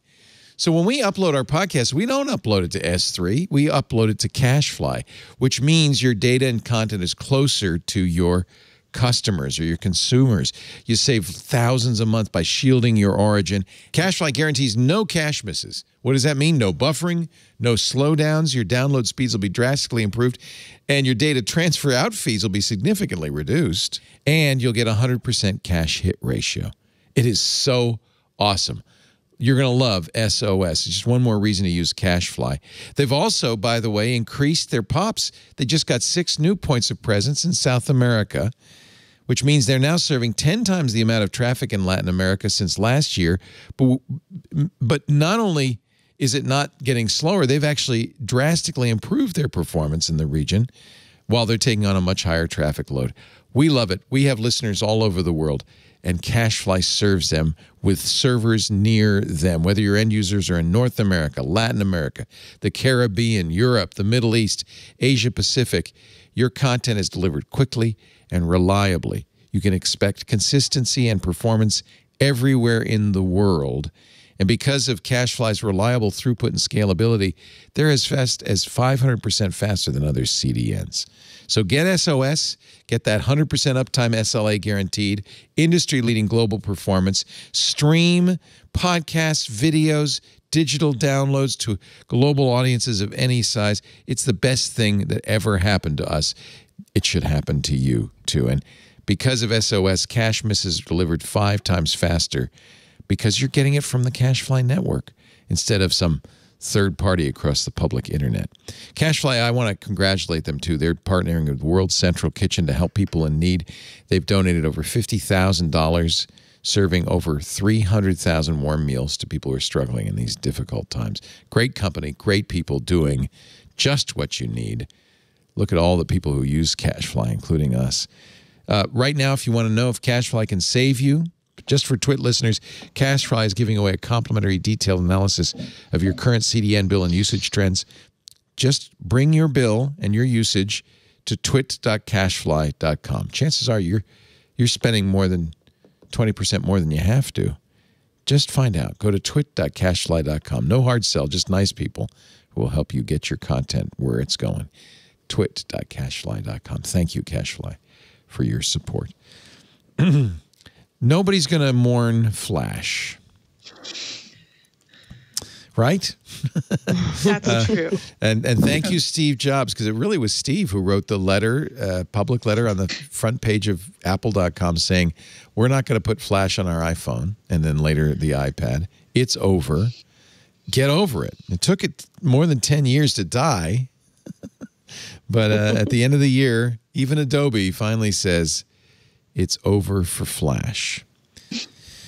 Well, the Internet Archive is making sure it's not over for Flash. Good for the Internet Archive. Good for, you know what? I love the Internet Archive. Good for them. Yeah. They have decided that now you don't. The beauty of this is you don't need Flash to see Flash on the Internet Archive. They're using WebAssembly and a Flash emulator called Ruffle, so that you can see Flash items. And ladies and gentlemen, prepare yourself, because it's peanut butter jelly time. Let's just go back in time from the year 2000. There it is.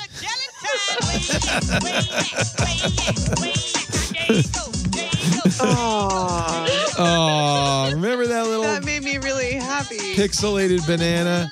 Oh, man, you got to go to the Internet Archive's Flash Archive, because there's so many things that will make you happy. Remember this? What was wrong with us in those days? We were younger? What? I don't... It's not that different now. I mean, now it's just this just happens in memes. Yeah, you're right, but I don't know. Maybe I'm getting old, but I feel like the memes aren't as good as they use. Oh, which one do you want to see? Oh my gosh! How about this one? What happened? Someone set up us the bomb. We get signal. What? Main screen turn on. It's you. How are you, gentlemen? All your days are belong to us. Now that's the meme that never ended, right? The never-ending meme. Which one you want, Radiskull? Oh, I don't know if I'm ready for Radiskull. This is the... no, it's just... he had a whole, theme song and everything. It was unbelievable. Radiskull and Devil Doll. Mm-hmm. So thank you, Internet Archive, for keeping this stuff around. And you know what? Ruffle does a really good job of just taking the SWF file and playing it smoothly, fluidly, in your browser. No need... Remember Fly Guy? No need to install Flash in your browser. This one doesn't have any audio, I don't think, but this was a fun little... This probably was the beginning of the dinosaur animation, right? On Google, when you get here's Fly Guy, and I can use the arrows to start flying. Life was simpler in those days. It's so restful. So restful. I remember this one. You remember this? I do not. I don't remember it. This, I don't, yeah, I mean, there's not much to it. That's it He's right just there. A Fly Guy. 2002, 18 years ago. All right, thank you. I just had to do that. I had to punish you with that. And there's one other thing. It was on November 20th. I bet you Lisa will know this one. November 20th, 35 years ago, 1985. What happened that changed the world forever? It was the release of Windows 1.0.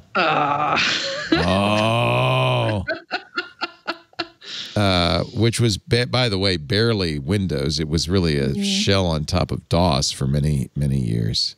Version 1, November 20th, 1985. Wow. Yeah. And that gave rise to a few articles. Here's one, happy birthday to Windows, showing... Oh, that was it. Nope, maybe that's not it. A few articles showing the old user interface. Boy, it was ugly. It was really bad. Yeah. Did you celebrate at Windows IT Pro? Did you even know that anniversary happened? I don't think we did. See, possibly. You got to listen to Twit, because that's where all the stuff is happening. Yeah, no, I think one of the reasons we didn't also is for the last few years, one of the stories that we've been following is Microsoft's persistent downplaying of Windows as a flagship sort of product. That's absolutely true. Yeah.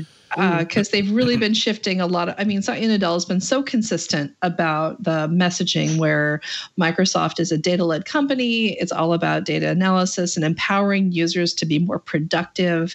And it's been really notable that in most of the keynote speeches he's given at marquee events, even during the virtual events we've had this year, Windows doesn't really come up as one of the elements that Microsoft sees. I mean, it's a product they have. They're clearly not going to abandon it, but it's not the product that they're staking their future on. So I don't think they're going to do a whole lot of, and then we rolled this out. Yeah, maybe they don't want to talk about it. Yeah. Yeah.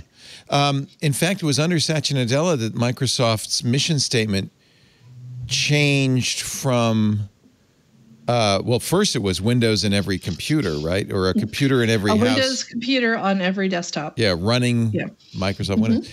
And then under Nadella, it was, we want to be, he said many times, we want to be wherever our customers are, but the best experience will be on Windows. And then they dropped that second part.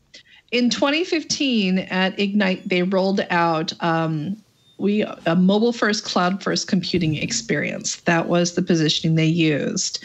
And they reiterated the message, a mobile-first, cloud-first computing experience, which I thought was kind of a big deal, because what it effectively says is that your choice of device or your choice of operating system matters a lot less than the portability of computing, period. And for the last few years, they've talked about how Microsoft's mission statement now is to empower every user on the planet through technology. So they're really like going big and vague at this point. That's so vague. And sounds like every mission statement ever written for anything. Mission statements are terrible, aren't they? I'm not being entirely fair to it because I can't recite all of it, because I believe it's you're empowering every user. It has something to do with the quality of access at some point, and there's something in there about using data as part of the empowering. But I agree with you. It's a very pie in the sky. In theory, like the skies will be clean and the temperatures will drop and we'll have equality of opportunity if we can all just get into Azure. And you're like, really? Clearly, Satya Nadella is one of the best CEOs ever. He transformed Microsoft. It revitalized the stock price, revitalized the company, turned it around on a dime. Oh, yeah. But every time he talks, I glaze over. It is just, it's impossible. He's not good at concrete. Have you read Hit Refresh, which is the book I should. That you read? I urge you to read that, because if you don't like his speaking style, you might find the book more accessible. And what he does is he lays out a lot of the turnaround story for the company and how that's and you also kind of, I feel like you also get a really strong sense of where the company is going to be piloting itself over the next 5 to 10 years as well. Well, maybe he should get whoever wrote that book to write his speeches, because it's not here. Lisa, I have a question before you do that. Here's what a CEO at Microsoft really ought to be like.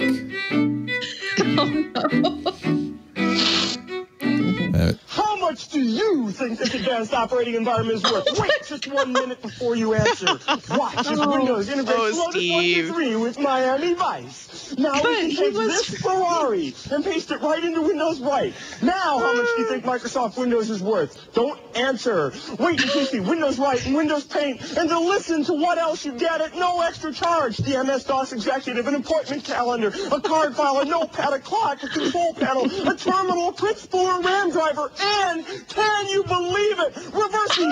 That's right. All these features in Reversing, all for just, how much did you guess? 500? 1,000? Oh my gosh! No, it's just $99. That's right. It's $99. It's an incredible value, but it's true. It's Windows from Microsoft. Order today. P.O. Box 286 DOS, except in Nebraska.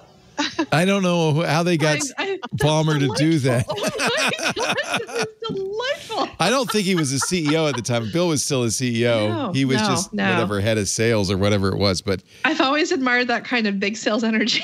Yeah, I'm sure that was an internal. So alien to my temperament. Yeah, that was a video intended for internal use only, probably at a sales meeting where they were laughing and laughing. But it lives on YouTube. Thank you. Oh my gosh, the internet never forgets. For telling us about that. I'm sorry, Lori. What did you want to say? I apologize. Lisa, I was thinking, like, just from the perspective of a person who follows the Apple ecosystem, there are times, in fact, up until 3 weeks ago, that a lot of people who were following Apple were saying that they're kind of forgetting about the Mac, and they're forgetting about they've moved on and the Mac is no longer important to them, and then now suddenly, oh, absolutely, that's not the case. Do you think Microsoft is going to just sort of forget about Windows? Do you think that we're going to see a future where there's not really much about Windows at all anymore, and they're really just going to be taking care of legacy Windows, but it's not we're not going to see the next Windows iteration or something like that? All right, that's a great question. And you can tell it's a great question because I'm saying the stalling thing. That's a great question to try to organize my thoughts as I answer it. So to begin to answer it, I'm going to backtrack just a little to two beginning premises or two beginning facts that I'm going to build the rest of my answer on. And the first is that Windows still makes Microsoft a serious amount of money every quarter. Like, they have 3 different business divisions. Windows is in one, Azure is in one, and productivity, which is where they have Office 365, is in the third. And their Windows and hardware divisions still, it's only been very recently that Azure has overtaken that division in terms of reliably producing revenue every quarter. So Windows still makes them money. That's number one. Number two is that when they rolled out Windows 10, they also rolled out the concept of continuous updates and began to promote the idea of Windows as a service, which is kind of a logical predecessor to desktop as a service. So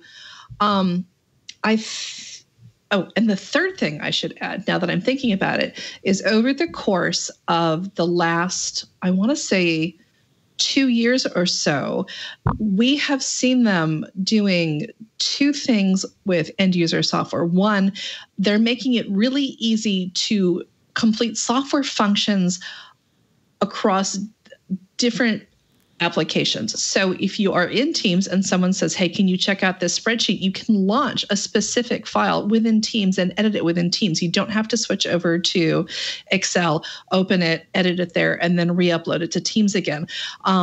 The goal that they're moving towards is they want to break down the siloed functions of apps and just rather have people think in terms of task flow. And number two, they want people to think of Teams as the primary space from which they work. So if you take a look at all 3 of those things, I think Windows is going to be a product that they keep up as long as they do have a legacy base that can't afford to pull in new computers and push everybody to a cloud-first thing. But I think at this point, it's a product they maintain because it makes them money and because they have a user base. And as people move off of it, they're not going to go out of their way to continually reinvent a desktop experience anymore. I think they're going to move you more towards the idea of a collaborative workspace where you can move things in and out of Teams and or OneDrive or SharePoint. And you can open stuff up like in Windows, you can open things up like in Word, or you can answer emails even from Teams. Right. But they're shifting the definition of how they see you working on a computer. As long as computing has been around, this has been like the holy grail. I can remember Microsoft talking about this with, the document, with COM, Object Desktop. I remember Apple. Microsoft was going to create, what was that, Longhorn, which was a document-based way of thinking of things. Apple's was doing the same thing with IBM. It was called Pink. This is, as long as computing's been around, people have said, no, we went on completely the wrong way. All users care about is their data and manipulating it. That's all that really any computing interaction is. And we focused on the operating system. That's infrastructure. Who cares about that? That's like, saying, I want to go to the bathroom, but first I got to install plumbing. It's just not, it's not what users want to do. And that's why I think in the long run, the future clearly for Microsoft and maybe for all computing is cloud-based. And I think if you're a small business or a big business, it's very attractive to say, well, just buy thin clients. You don't need to buy these big computers. You no longer have to worry about updates. You no longer have to worry about plumbing. You no longer have to worry about security. You just have a productivity tool. And by the way, it's the same whether you're sitting at your desk at home or your desk at work or in your car on your phone. It's the same data. And that's where the cloud is slowly moving us to. And I think clearly this is what Satya Nadella is thinking, is that's the future of Office. That's the future of Windows. And oh, by the way, I get a monthly subscription. So I'm happy. I've got an annuity. The stock market loves that. My stock price is going to go up. Everybody's going to be happy. I think the hazard is that we talk like this as if you don't have like cash-strapped municipal governments or school districts or hospitals or even highly specialized industries that won't have the money to upgrade to this type of computing experience. And that's the long dragging tail that's never going away. I understand. I agree. And one of the things, one of the use cases that I see and hear about whenever I'm back in the before time when I could talk to people at conferences is you'd have somebody who worked in an industry, like say they ran a printing shop, and I would find out that they had a computer that they still hadn't upgraded from Windows 95 because there was a piece of proprietary software they had paid somebody to write way back when. And they were like, I don't have the money to migrate to write another version of the software and migrate it again. So we've jury-rigged this entire workflow around obsolete tech, and we just try to keep it running. I think that happens a lot more than well, it's not just tech Windows. Companies are willing to talk about. Windows. No, it's not. It's Look at Apple. Android. Look at Android. Well, there are lots of people who are still running Macs that are not even OS 10 Macs because they're like, I got this piece of software I wrote back in 1998. It does what I need it to do. I can't upgrade it. But almost all the security problems happen to that layer of people because they're not getting updated. They're not doing any. I mean, you know, the Microsoft, Apple, and Google would love to get rid of the $50 Android phones that haven't been updated since Cupcake. They would love to get rid of, Windows 95. What? Stop! I mean, unless a member of Friends is going to come and personally give you a new computer, the odds of being able that's different. If Joey gives it to me, I'll take it. No, but that's the thing, though. It's not the person. It's not the computer. It's the software. And that's where that But couldn't that all run in virtualization? If you were going to run Windows 95. You have to find a way to fund these people's business workflows or fund these highly industry-specific or location-specific apps that still work. They just don't work because the person who wrote them 20 years ago wasn't thinking, oh my gosh, pretty soon everything we do is going to be living on servers that are in rural wherever. But Windows Virtual Desktop, Microsoft even says, and you can run Windows 7. I don't know if they mentioned Windows 95, but I mean, that's the safe way to run Windows 7. That's how or XP, or even, I guess, 95. But you'd have to get that proprietary program up to there. And then there's the hardware issue because that line printer or that CNC hardware only works with a serial connection over an RS-232 port to a computer running, DOS, then you're going to have a problem, I guess. Yeah. So until all of those, small business owners who have those proprietary apps retire, we're going to be holding on to this stuff. Yeah. Oh, yeah. No, absolutely. So it takes longer than you think, but it's, I mean, there's still people driving, 1963 Thunderbirds. But in general, what you do is you upgrade, your emissions requirements, and you slowly phase those people out, and you slowly move into the future. And I'm sure that's what Microsoft wants to do. And then there's this guy who's booting up his PC from a vinyl disc. Oh my God! What? My question exactly.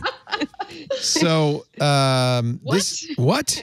Yeah. I just know. Yes. No, this is like the most hipster thing I've ever seen in my hipster. life. Does this guy have like a waxed mustache? This is from Boggin Jr., the Boggin Jr. blog, BOGINJR.com. So, first of all, you have to have an IBM PC with a cassette interface. That's the original 1981 IBM PC. And what you have to do is when this computer turns on, we show you a video of it. First thing that happens is it hits the floppy disk. You'll hear that first. Oh, no floppy. Then it looks for a hard drive. Oh, no hard drive. Okay, fire up the cassette interface, and you could say, look, it says needle on the record. So you have to drop the needle on the record player. He's going to drop the needle on the record player. Here we go. This is the most steampunk thing I've seen in a while. He's got the audio connected to the cassette port interface. Now hold your ears because this is ugly when you're going to hear it, but you're going to hear what, and anybody who's as old as me remembers using cassette to boot up computers or to save programs, and you're going to hear the noise that we used to hear when that happened. Here it goes. We're dropping the needle. Okay. Slowest needle drop ever. Well, you got to be careful. You don't want to scratch it. And now it sounds like a modem a little bit, right? Yeah. That's data. That's the master boot record. Makes sense. How did he press that record? He must have a record press. He's got like a record lathe. He must have a lathe, yeah. Yeah. This is incredible. And then hard drive now detected because the computer is booting. I hope somebody somewhere is writing like the techno thriller where it turns out that somebody has smuggled a whole lot of data out of the country, disguised like nothing but, hipster records.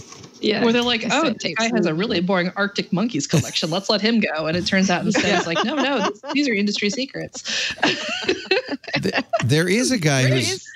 Go ahead. There's always something to be gotten out of experiments, right? Like you're sitting there thinking, why would you do this? To show that you can, but then maybe there's something you can get out of it. I don't know if I can find this, but there is a guy who's written an operating system for the end times he sees coming in the next 30 years when China splits with us, they no longer make our chips, or we can't figure out how to make them, whatever. And all we can do is scavenge parts from speak and spells and, just chips that are lying around. And he's written an operating system for these simple chips so that we can, at some point, get back to computing. The Teddy Ruxpin operating system? Yes. Yeah. I can't, I wish I could find it. It's something like, I can't remember the name of it. It's like the End Times operating system or something like that. It's hysterical. So, but he says, look, you're going to be glad that I spend the time writing this because someday you're going to need it. Or maybe you're going to need a vinyl record that can boot up your old IBM. I feel like we're thinking small. You should actually be looking at trying to make operating systems that reproduce themselves based on fungi or there you go. Or something that you can grow. DNA chips. Yeah, something you can grow. And then you just save the seeds and you can grow another computer. Maybe that's what the aliens did 5,000 years ago. Maybe that's what we are right now. That sounds like you just finished watching Raised by Wolves. Yeah. Oh my God. Was that wild? But wasn't that frustrating at the end? Like, we made no progress. Wait. I'm watching the show and I haven't seen the end. Okay, no spoilers. Okay. No spoilers. Let's just say that it's a journey. It's a journey is right. With a destination that you may not understand. Yeah, but that's okay. But isn't she cool when she takes out her eyes and flies and goes, and people explode? That's cool. Yeah. This doesn't make me want to watch it. It is. Well, what's interesting is the first few episodes were created by, what's his name? The Aliens guy. And Ridley Scott.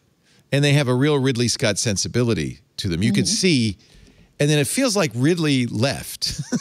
Well, I think there were different directors for almost every episode. Yeah, he did the first couple. And you can feel it. Yes. It feels like, I'm done with this. And then somebody else said, well, let's see where we can go. It's like 3 people wrote the novel. And at first it started to be an Aliens prequel, didn't it? Don't you think that was kind of what was going on? And then it got weird. Yeah, I can kind of see what you mean by that. Yeah. How far are you? It did feel that way, and then it took a left turn. It took like 4 left turns. I'm pretty. You know what happens when you take more than 3 left turns? You end up at where you started. Yeah. You're like 3rd episode, 4th episode? I think I'm the 4th episode, and I'm early enough in that not a lot of big things have happened yet. It's about to, it gets slow for a little bit, and then What? Well, and then I feel like that way anyway. You hit what, and then wait, what? Wait, what? And then, Raised by Wolves, and which then, is only on HBO Max, I think, right? That's an HBO Max exclusive. But it's, it's interesting. It's like, I don't know what happened. I don't know what happened. What you said, what you said that kicked that off is the sort of like, was this all left by the aliens that started everything? That's obvious. I feel like it has that vibe. It's obvious. Yeah. No spoilers. Psychedelics are left, alien technologies are left behind to mess with us. Right? Everybody knows that. No, maybe not. Maybe I took too many psychedelics, and that's just what happens. I was here for a technology podcast. Oh yeah. Back we go. A couple of things real quick before we wrap it up because it is getting late. But there was a lot actually. Given that we're in the end times, there was a lot to talk about. Google is becoming a bank. Google Pay is going to now have, which is funny because Google did this once before with a credit card. Remember? Now they're going to start, by next year, they will have banks all over the world. They have a bunch of partners. The launch partners, Citi and Stanford Federal Credit Union. You're going to be able to get a credit card. You're going to be able to do payments. This has been the holy grail. I always thought this was what Apple and Facebook were going to do. And they seem to have lost their nerve. But in some parts of the developing world, like in Africa, M-Pesa is the dominant financial instrument because they don't have computers, they don't really have banks, but they seem to have smartphones, and so they use that for everything. In China, WeChat is the complete, is everything. And I feel like Google would love to be the everything company, right? Well, I think that they always try to pave. Google's interesting. I can remember Google Loon, making sure that in order for Google to succeed, everybody has to have an internet connection. And also for Google to succeed, everybody needs to be able to make payments. Right. So it kind of makes sense. Let's make it easy for people to get access to things they might not have access for. And given how Google often behaves, it would make sense for them to go for sort of the small transactions, people early in their economic life. Right. I bet that's what they're going to do. And though if you're threatened by it, you shouldn't be because Google loses interest so quickly that next year it'll be something else they'll be doing. Well, I think that they would argue that they give it away from things that don't work. Yeah, banks don't work, so we're going to do it better. Yeah. Right.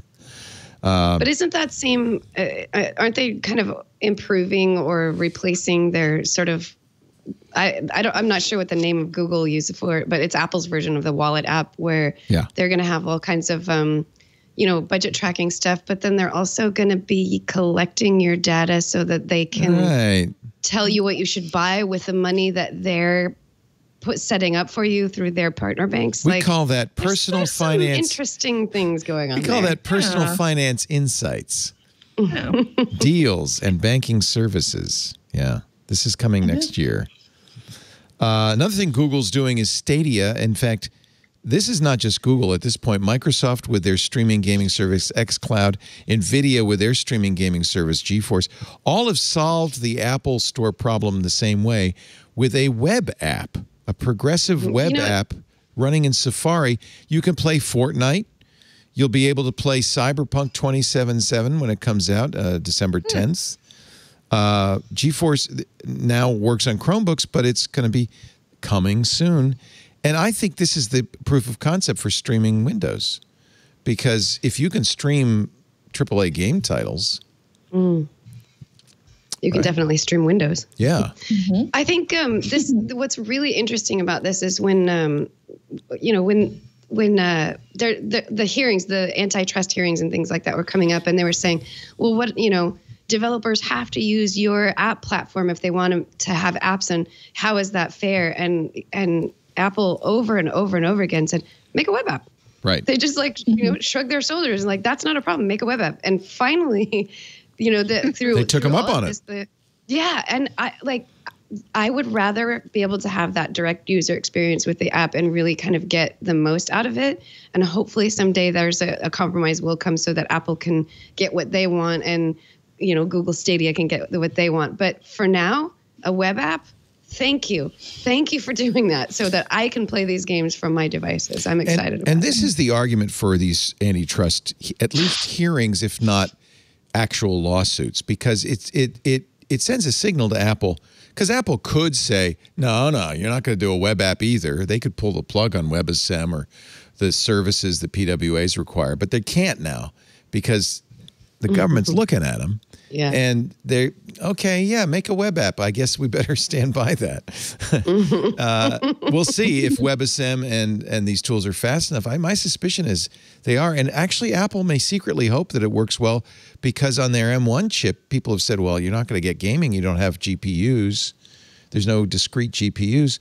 Well, you don't need them because the GPUs are in the cloud running on Google or Microsoft's or NVIDIA's servers. And all you need is a M1 enabled browser. Oh, look, Chrome is available for M1. That's interesting. That's really interesting. And then they also, didn't Apple just announce that they're lowering their take from apps that 15%? Yes. Yeah. But so maybe they are sort of setting the groundwork for that. Yeah, it's 15% if you make less than $1 million. Right. Which means, that's what, 70-80% of the store. Yeah, it's a lot of small people, but it's not Google, Microsoft. It's not Fortnite. Definitely not Fortnite. Yeah, we heard that cry. So, but I guess you're right in the sense, Lindsay, that that's Apple also responding to scrutiny from government. Okay, and for anybody who's making less than $1 million, that's great news. That's cutting in half Apple's take. So that's really good news. Yeah.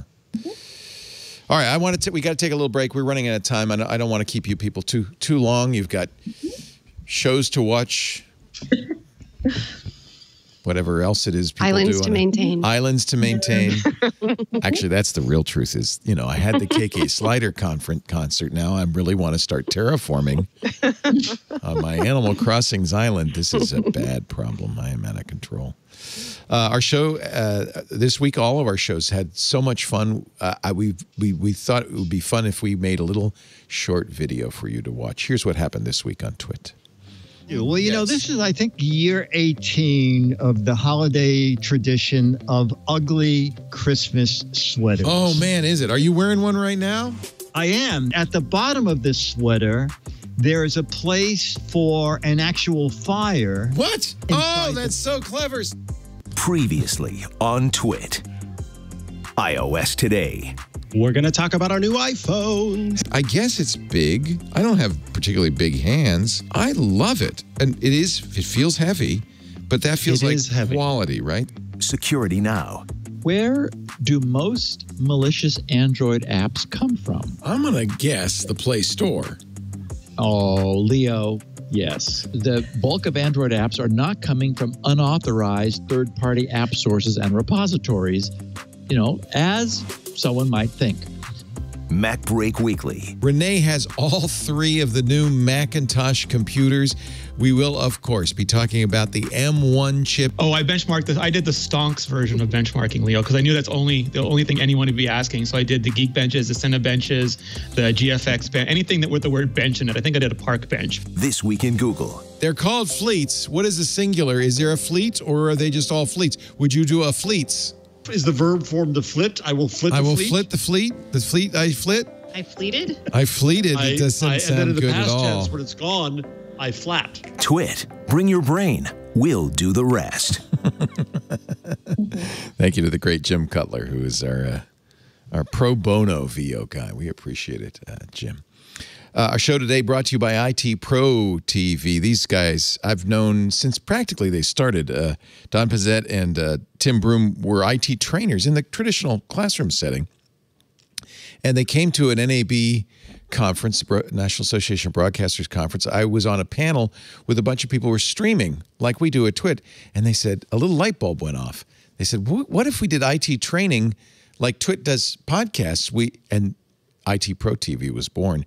They have really grown a lot faster than we have. They now have 5 full-time studios in their Gainesville, Florida headquarters. Superb IT content for people who either want to get into IT, and so they need to take these exams to get the certifications to get those first jobs, or people who are already in IT who want to polish their skills, get a better job, make more money. It is literally the best online IT education platform in the world. And you can learn about any kind of IT, whether it's being a developer or help desk support or a network administrator or business professional, sysadmin, and of course security. And what's more, IT Pro TV makes it fun. These are real IT professionals teaching you. They love it. They're passionate about it, but they're also engaging. So it's the kind of thing where it's easy to learn. You can watch it on your computer, on your Roku, on your Apple TV, on any device you have. Put it on the big screen, listen to it in the car, watch it on your computer, and I know people leave it on all day, and they're just constantly learning. And man, do they have the training, 5,800 hours of up-to-date IT training. That's why they're constantly working in their studios. They keep it up to date. This stuff changes fast, but they change even faster. 375 combined certifications. You're getting the best IT education around. They're the official video training partner for CompTIA, so if you're looking for those really fundamental certs that every IT professional needs to get started, A+, Security Plus, Network Plus, they've got more than 12 CompTIA courses, Microsoft IT training, Cisco training, Linux, Apple, security, cloud, whatever it is. Look at all this. This month is Cert Nexus month. All November at IT Pro TV, you can learn about getting certified as a CyberSec first responder, a cyber secure coder, or a certified Internet of Things practitioner. This is one thing I love about this IT field and IT Pro TV. Whatever your interest, there's a place, there's a niche for you. And man, talk about job security. These are positions that are never going away. Every company in the world needs strong IT support. You're there for them. What a great career awaits you.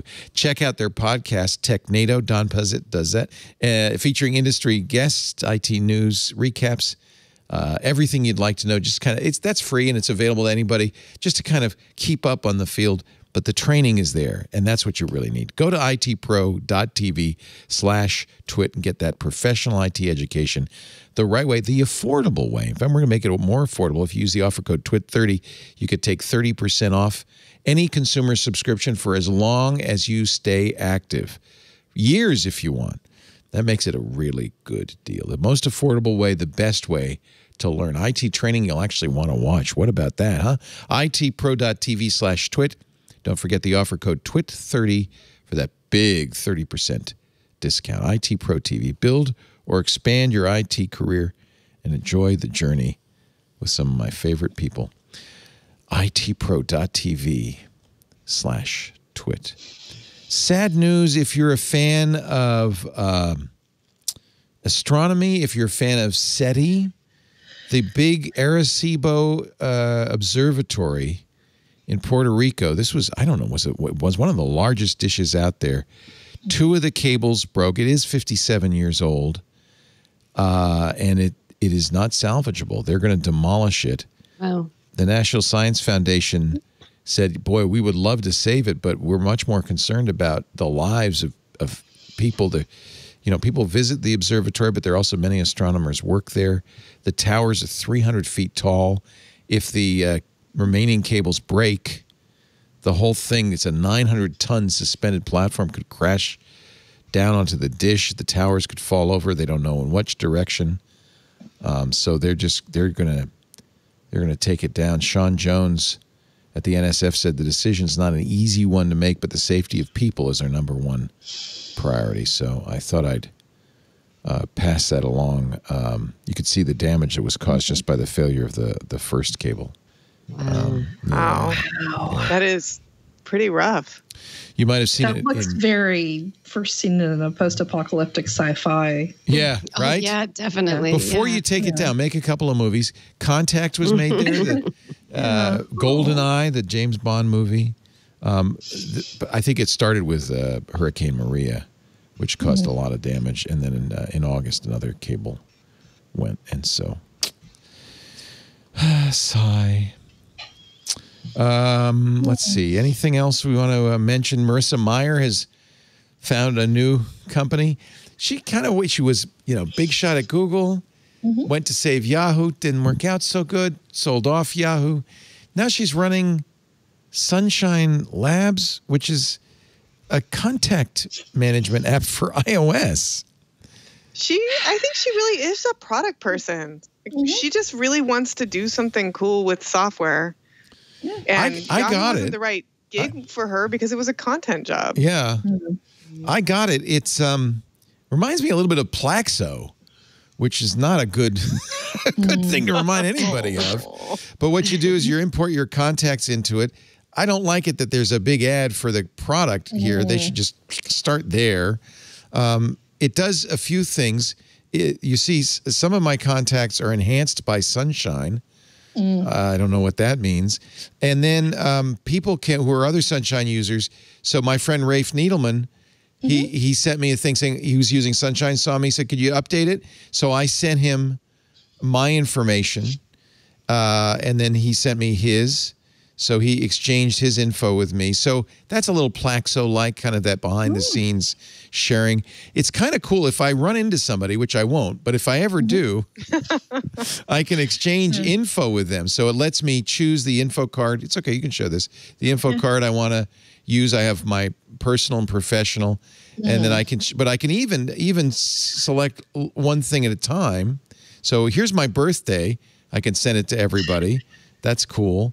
I can make an intro inside it. So I could say, Lindsay, meet Lisa. Lisa, meet Lindsay, and send that off. So that's sounds like a cool. little streamlined LinkedIn, and you're helping it create all sorts of data and social maps. Well, that's the other thing that comes to mind, because they're getting all your contacts. Well, they're also seeing who your relationships are. They can probably log who you're interacting with and how frequently, and they will probably be able to rank you based on how much data you input into the system and how many people you manage to bring in.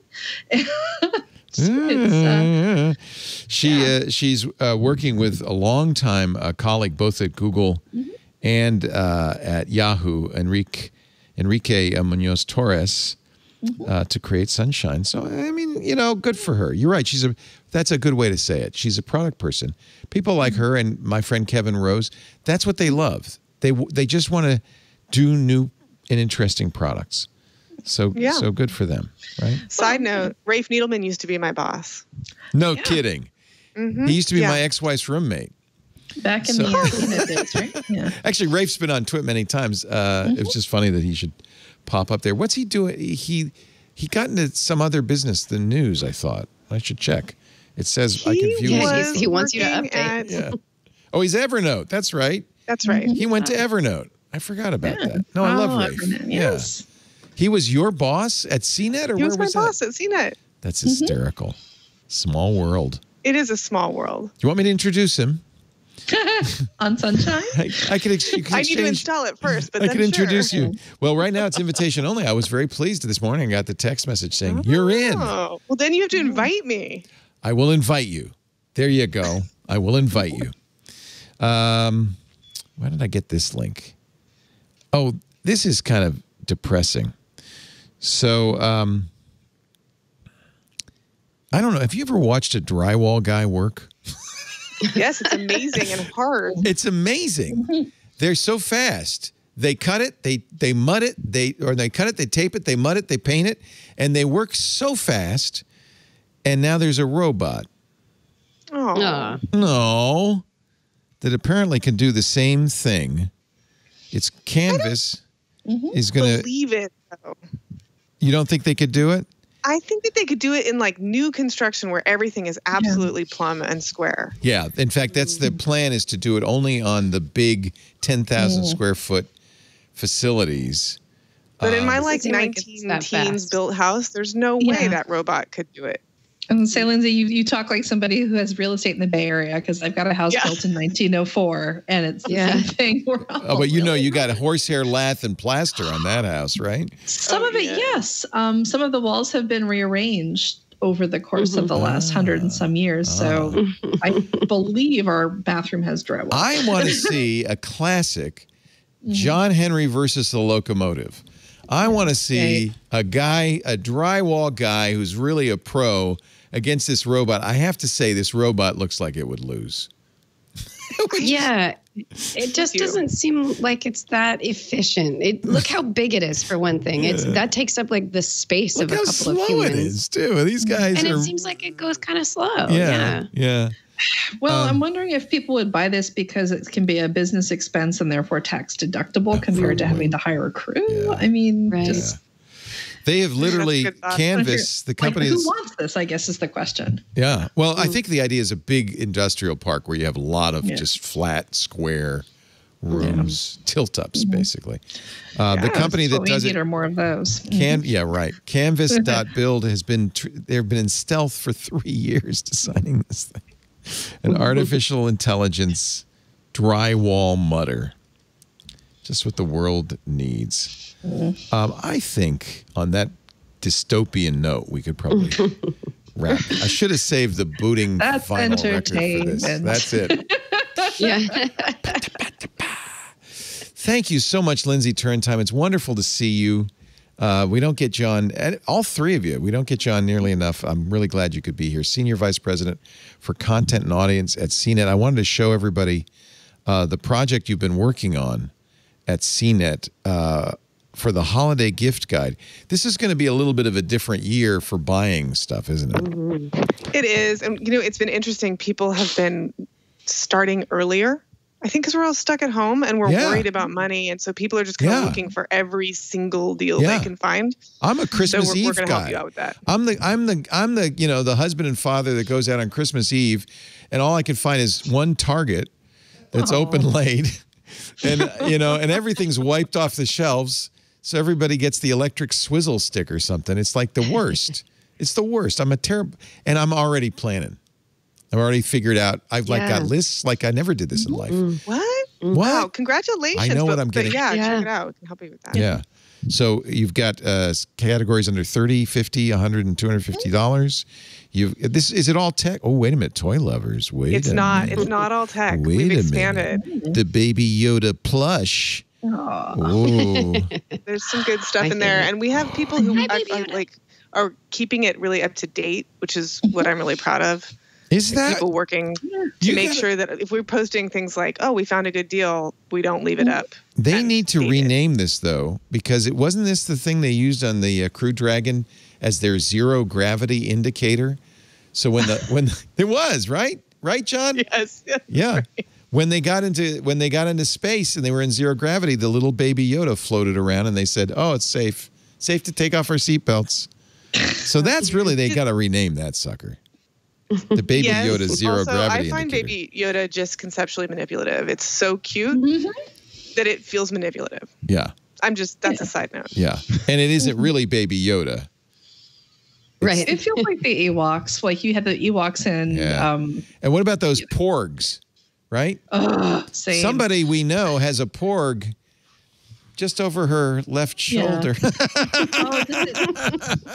Does it have like the little suckers so you can stick it on a window? That's or not is manipulative at all. Look at the size of those eyes. Oh my gosh, it peeps. Now how much would you pay? It peeps. You know what? I also have this too. So I'm a sucker for that. Oh, it's really small. I didn't think it was that small. Oh no, these are different. The one I'm holding is different than the one that's on the. That looks like a troll doll. If you had hair on it, it'd be a troll doll. It's so cute. It's so cute. It's like engineered for cuteness with the way the ears are exactly and the big eyes. Yeah. So Lindsay, what's gonna be the toy of the year? Is it gonna be Squeaky the balloon dog? I actually that's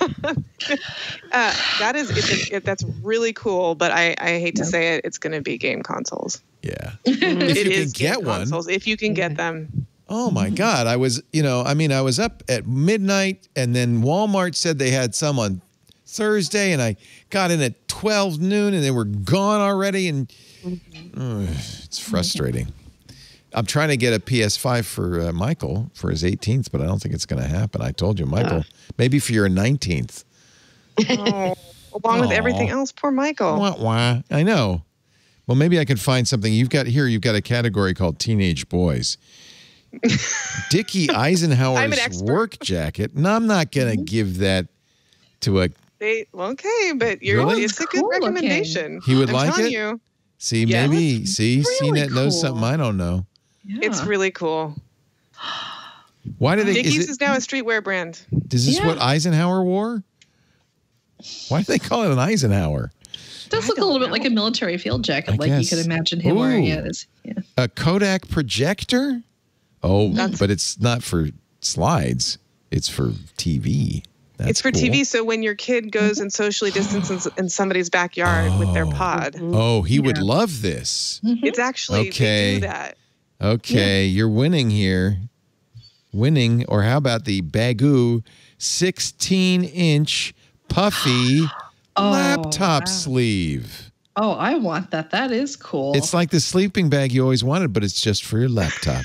Oh, I would just be jealous of my laptop. I know. yeah. It looks Stick my so, hands in there. Do they have cozy. maybe like a Snuggie for people that could do the same thing, where you're just there with your little hand sticking out typing? well, if you put I Velcro would on the ask for that. laptop Bagoo, you could, Velcro it to your Bagoo. I do need something for that M1 laptop. It deserves a special thing. All right. That's cnet.com. Is there / holiday. Just / holiday. That's easy. The holiday gift guide. We're shopping already. Isn't that amazing? Yep. Is this, it's not just Black Friday, it's Black November now. It is. I mean, so all of the major stores are posting their Black Friday deals early, and they're calling them Black Friday deals, probably because that's the most popular search term. Yeah. But I bought something for my mom today based on the Black Friday deal. Oh, I want this. What is this? This is some weird... I want whatever that is. It looks like an office desk, but it's like, I don't know, but it's not. It's like an ergonomically, it's like the kind, it's like one of those kneeling chairs, but with a desk. With a desk attached. Yeah. Good. That'll be good for my joints. Good for your core. I love this microphone, the Shure MV5. This is good. Nice job. Thank you. CNET.com/holiday. Your Appreciate holiday it. gift guide. Oh, I bought a bunch of these. Oh, I love these. Yeah. There it is. Save your back with the Edge desk system. It looks like it might take over like it's got a robot and it might just kind of. You also need a lot of room for that, but yeah.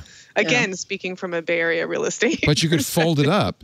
So this is what you need for the poor kid who doesn't have a desk, is zooming and is sitting at the kitchen table, and she needs a desk. We'll get her the Edge desk. Ooh, that's pretty. Yeah. See, we've just sold a lot of them. Yeah. Thank you so much, Lisa Schmeiser, Windows IT Pro. I'm sorry, IT Pro today. I always put the Windows in there for some reason. No, well, we used to cover Windows pretty exclusively and then rebranded. So the confusion's understandable. Yeah, I apologize. It's IT Pro today. What you got going on, Lisa? Anything you want to share with the world? I wish I did, but our end of the year package isn't coming out until December. You'll just come back in December then. How about if that? you'll have me, sure. Of course we will. I know what Lori's working on. She just put out her iPhone 12 mini review. I love this picture because it makes you look huge and the iPhone looks so little. But it is so little. It's so little. Let me see it. Show us. Do you have it there? Oh, it's Look at pretty. this You got the thing. blue one. Yeah, I did. I love the blue. It's a great color. So yeah. But Look at this. now, is battery life okay? It's fine. It is lower than what I'm used to with the Pro models. I get down to about 15 to 25% at the end of a day. So it's noticeable. But you still got some left. It's a little. Yeah, and here's the thing though. It's so small that the idea of bringing a battery pack with me or getting a case that's got a battery, I don't have a problem with that because the phone is so small that I'm okay with doubling up. Right. So, and if I was going to go somewhere where I thought I was going to use a lot of battery, I would be bringing that anyway. Now I have a lighter, smaller phone and the battery pack. And I was going to bring the battery pack with the Pro model. Now I'm bringing a battery pack and my phone is tiny. So it works out. It's very cute. imore.com for that review.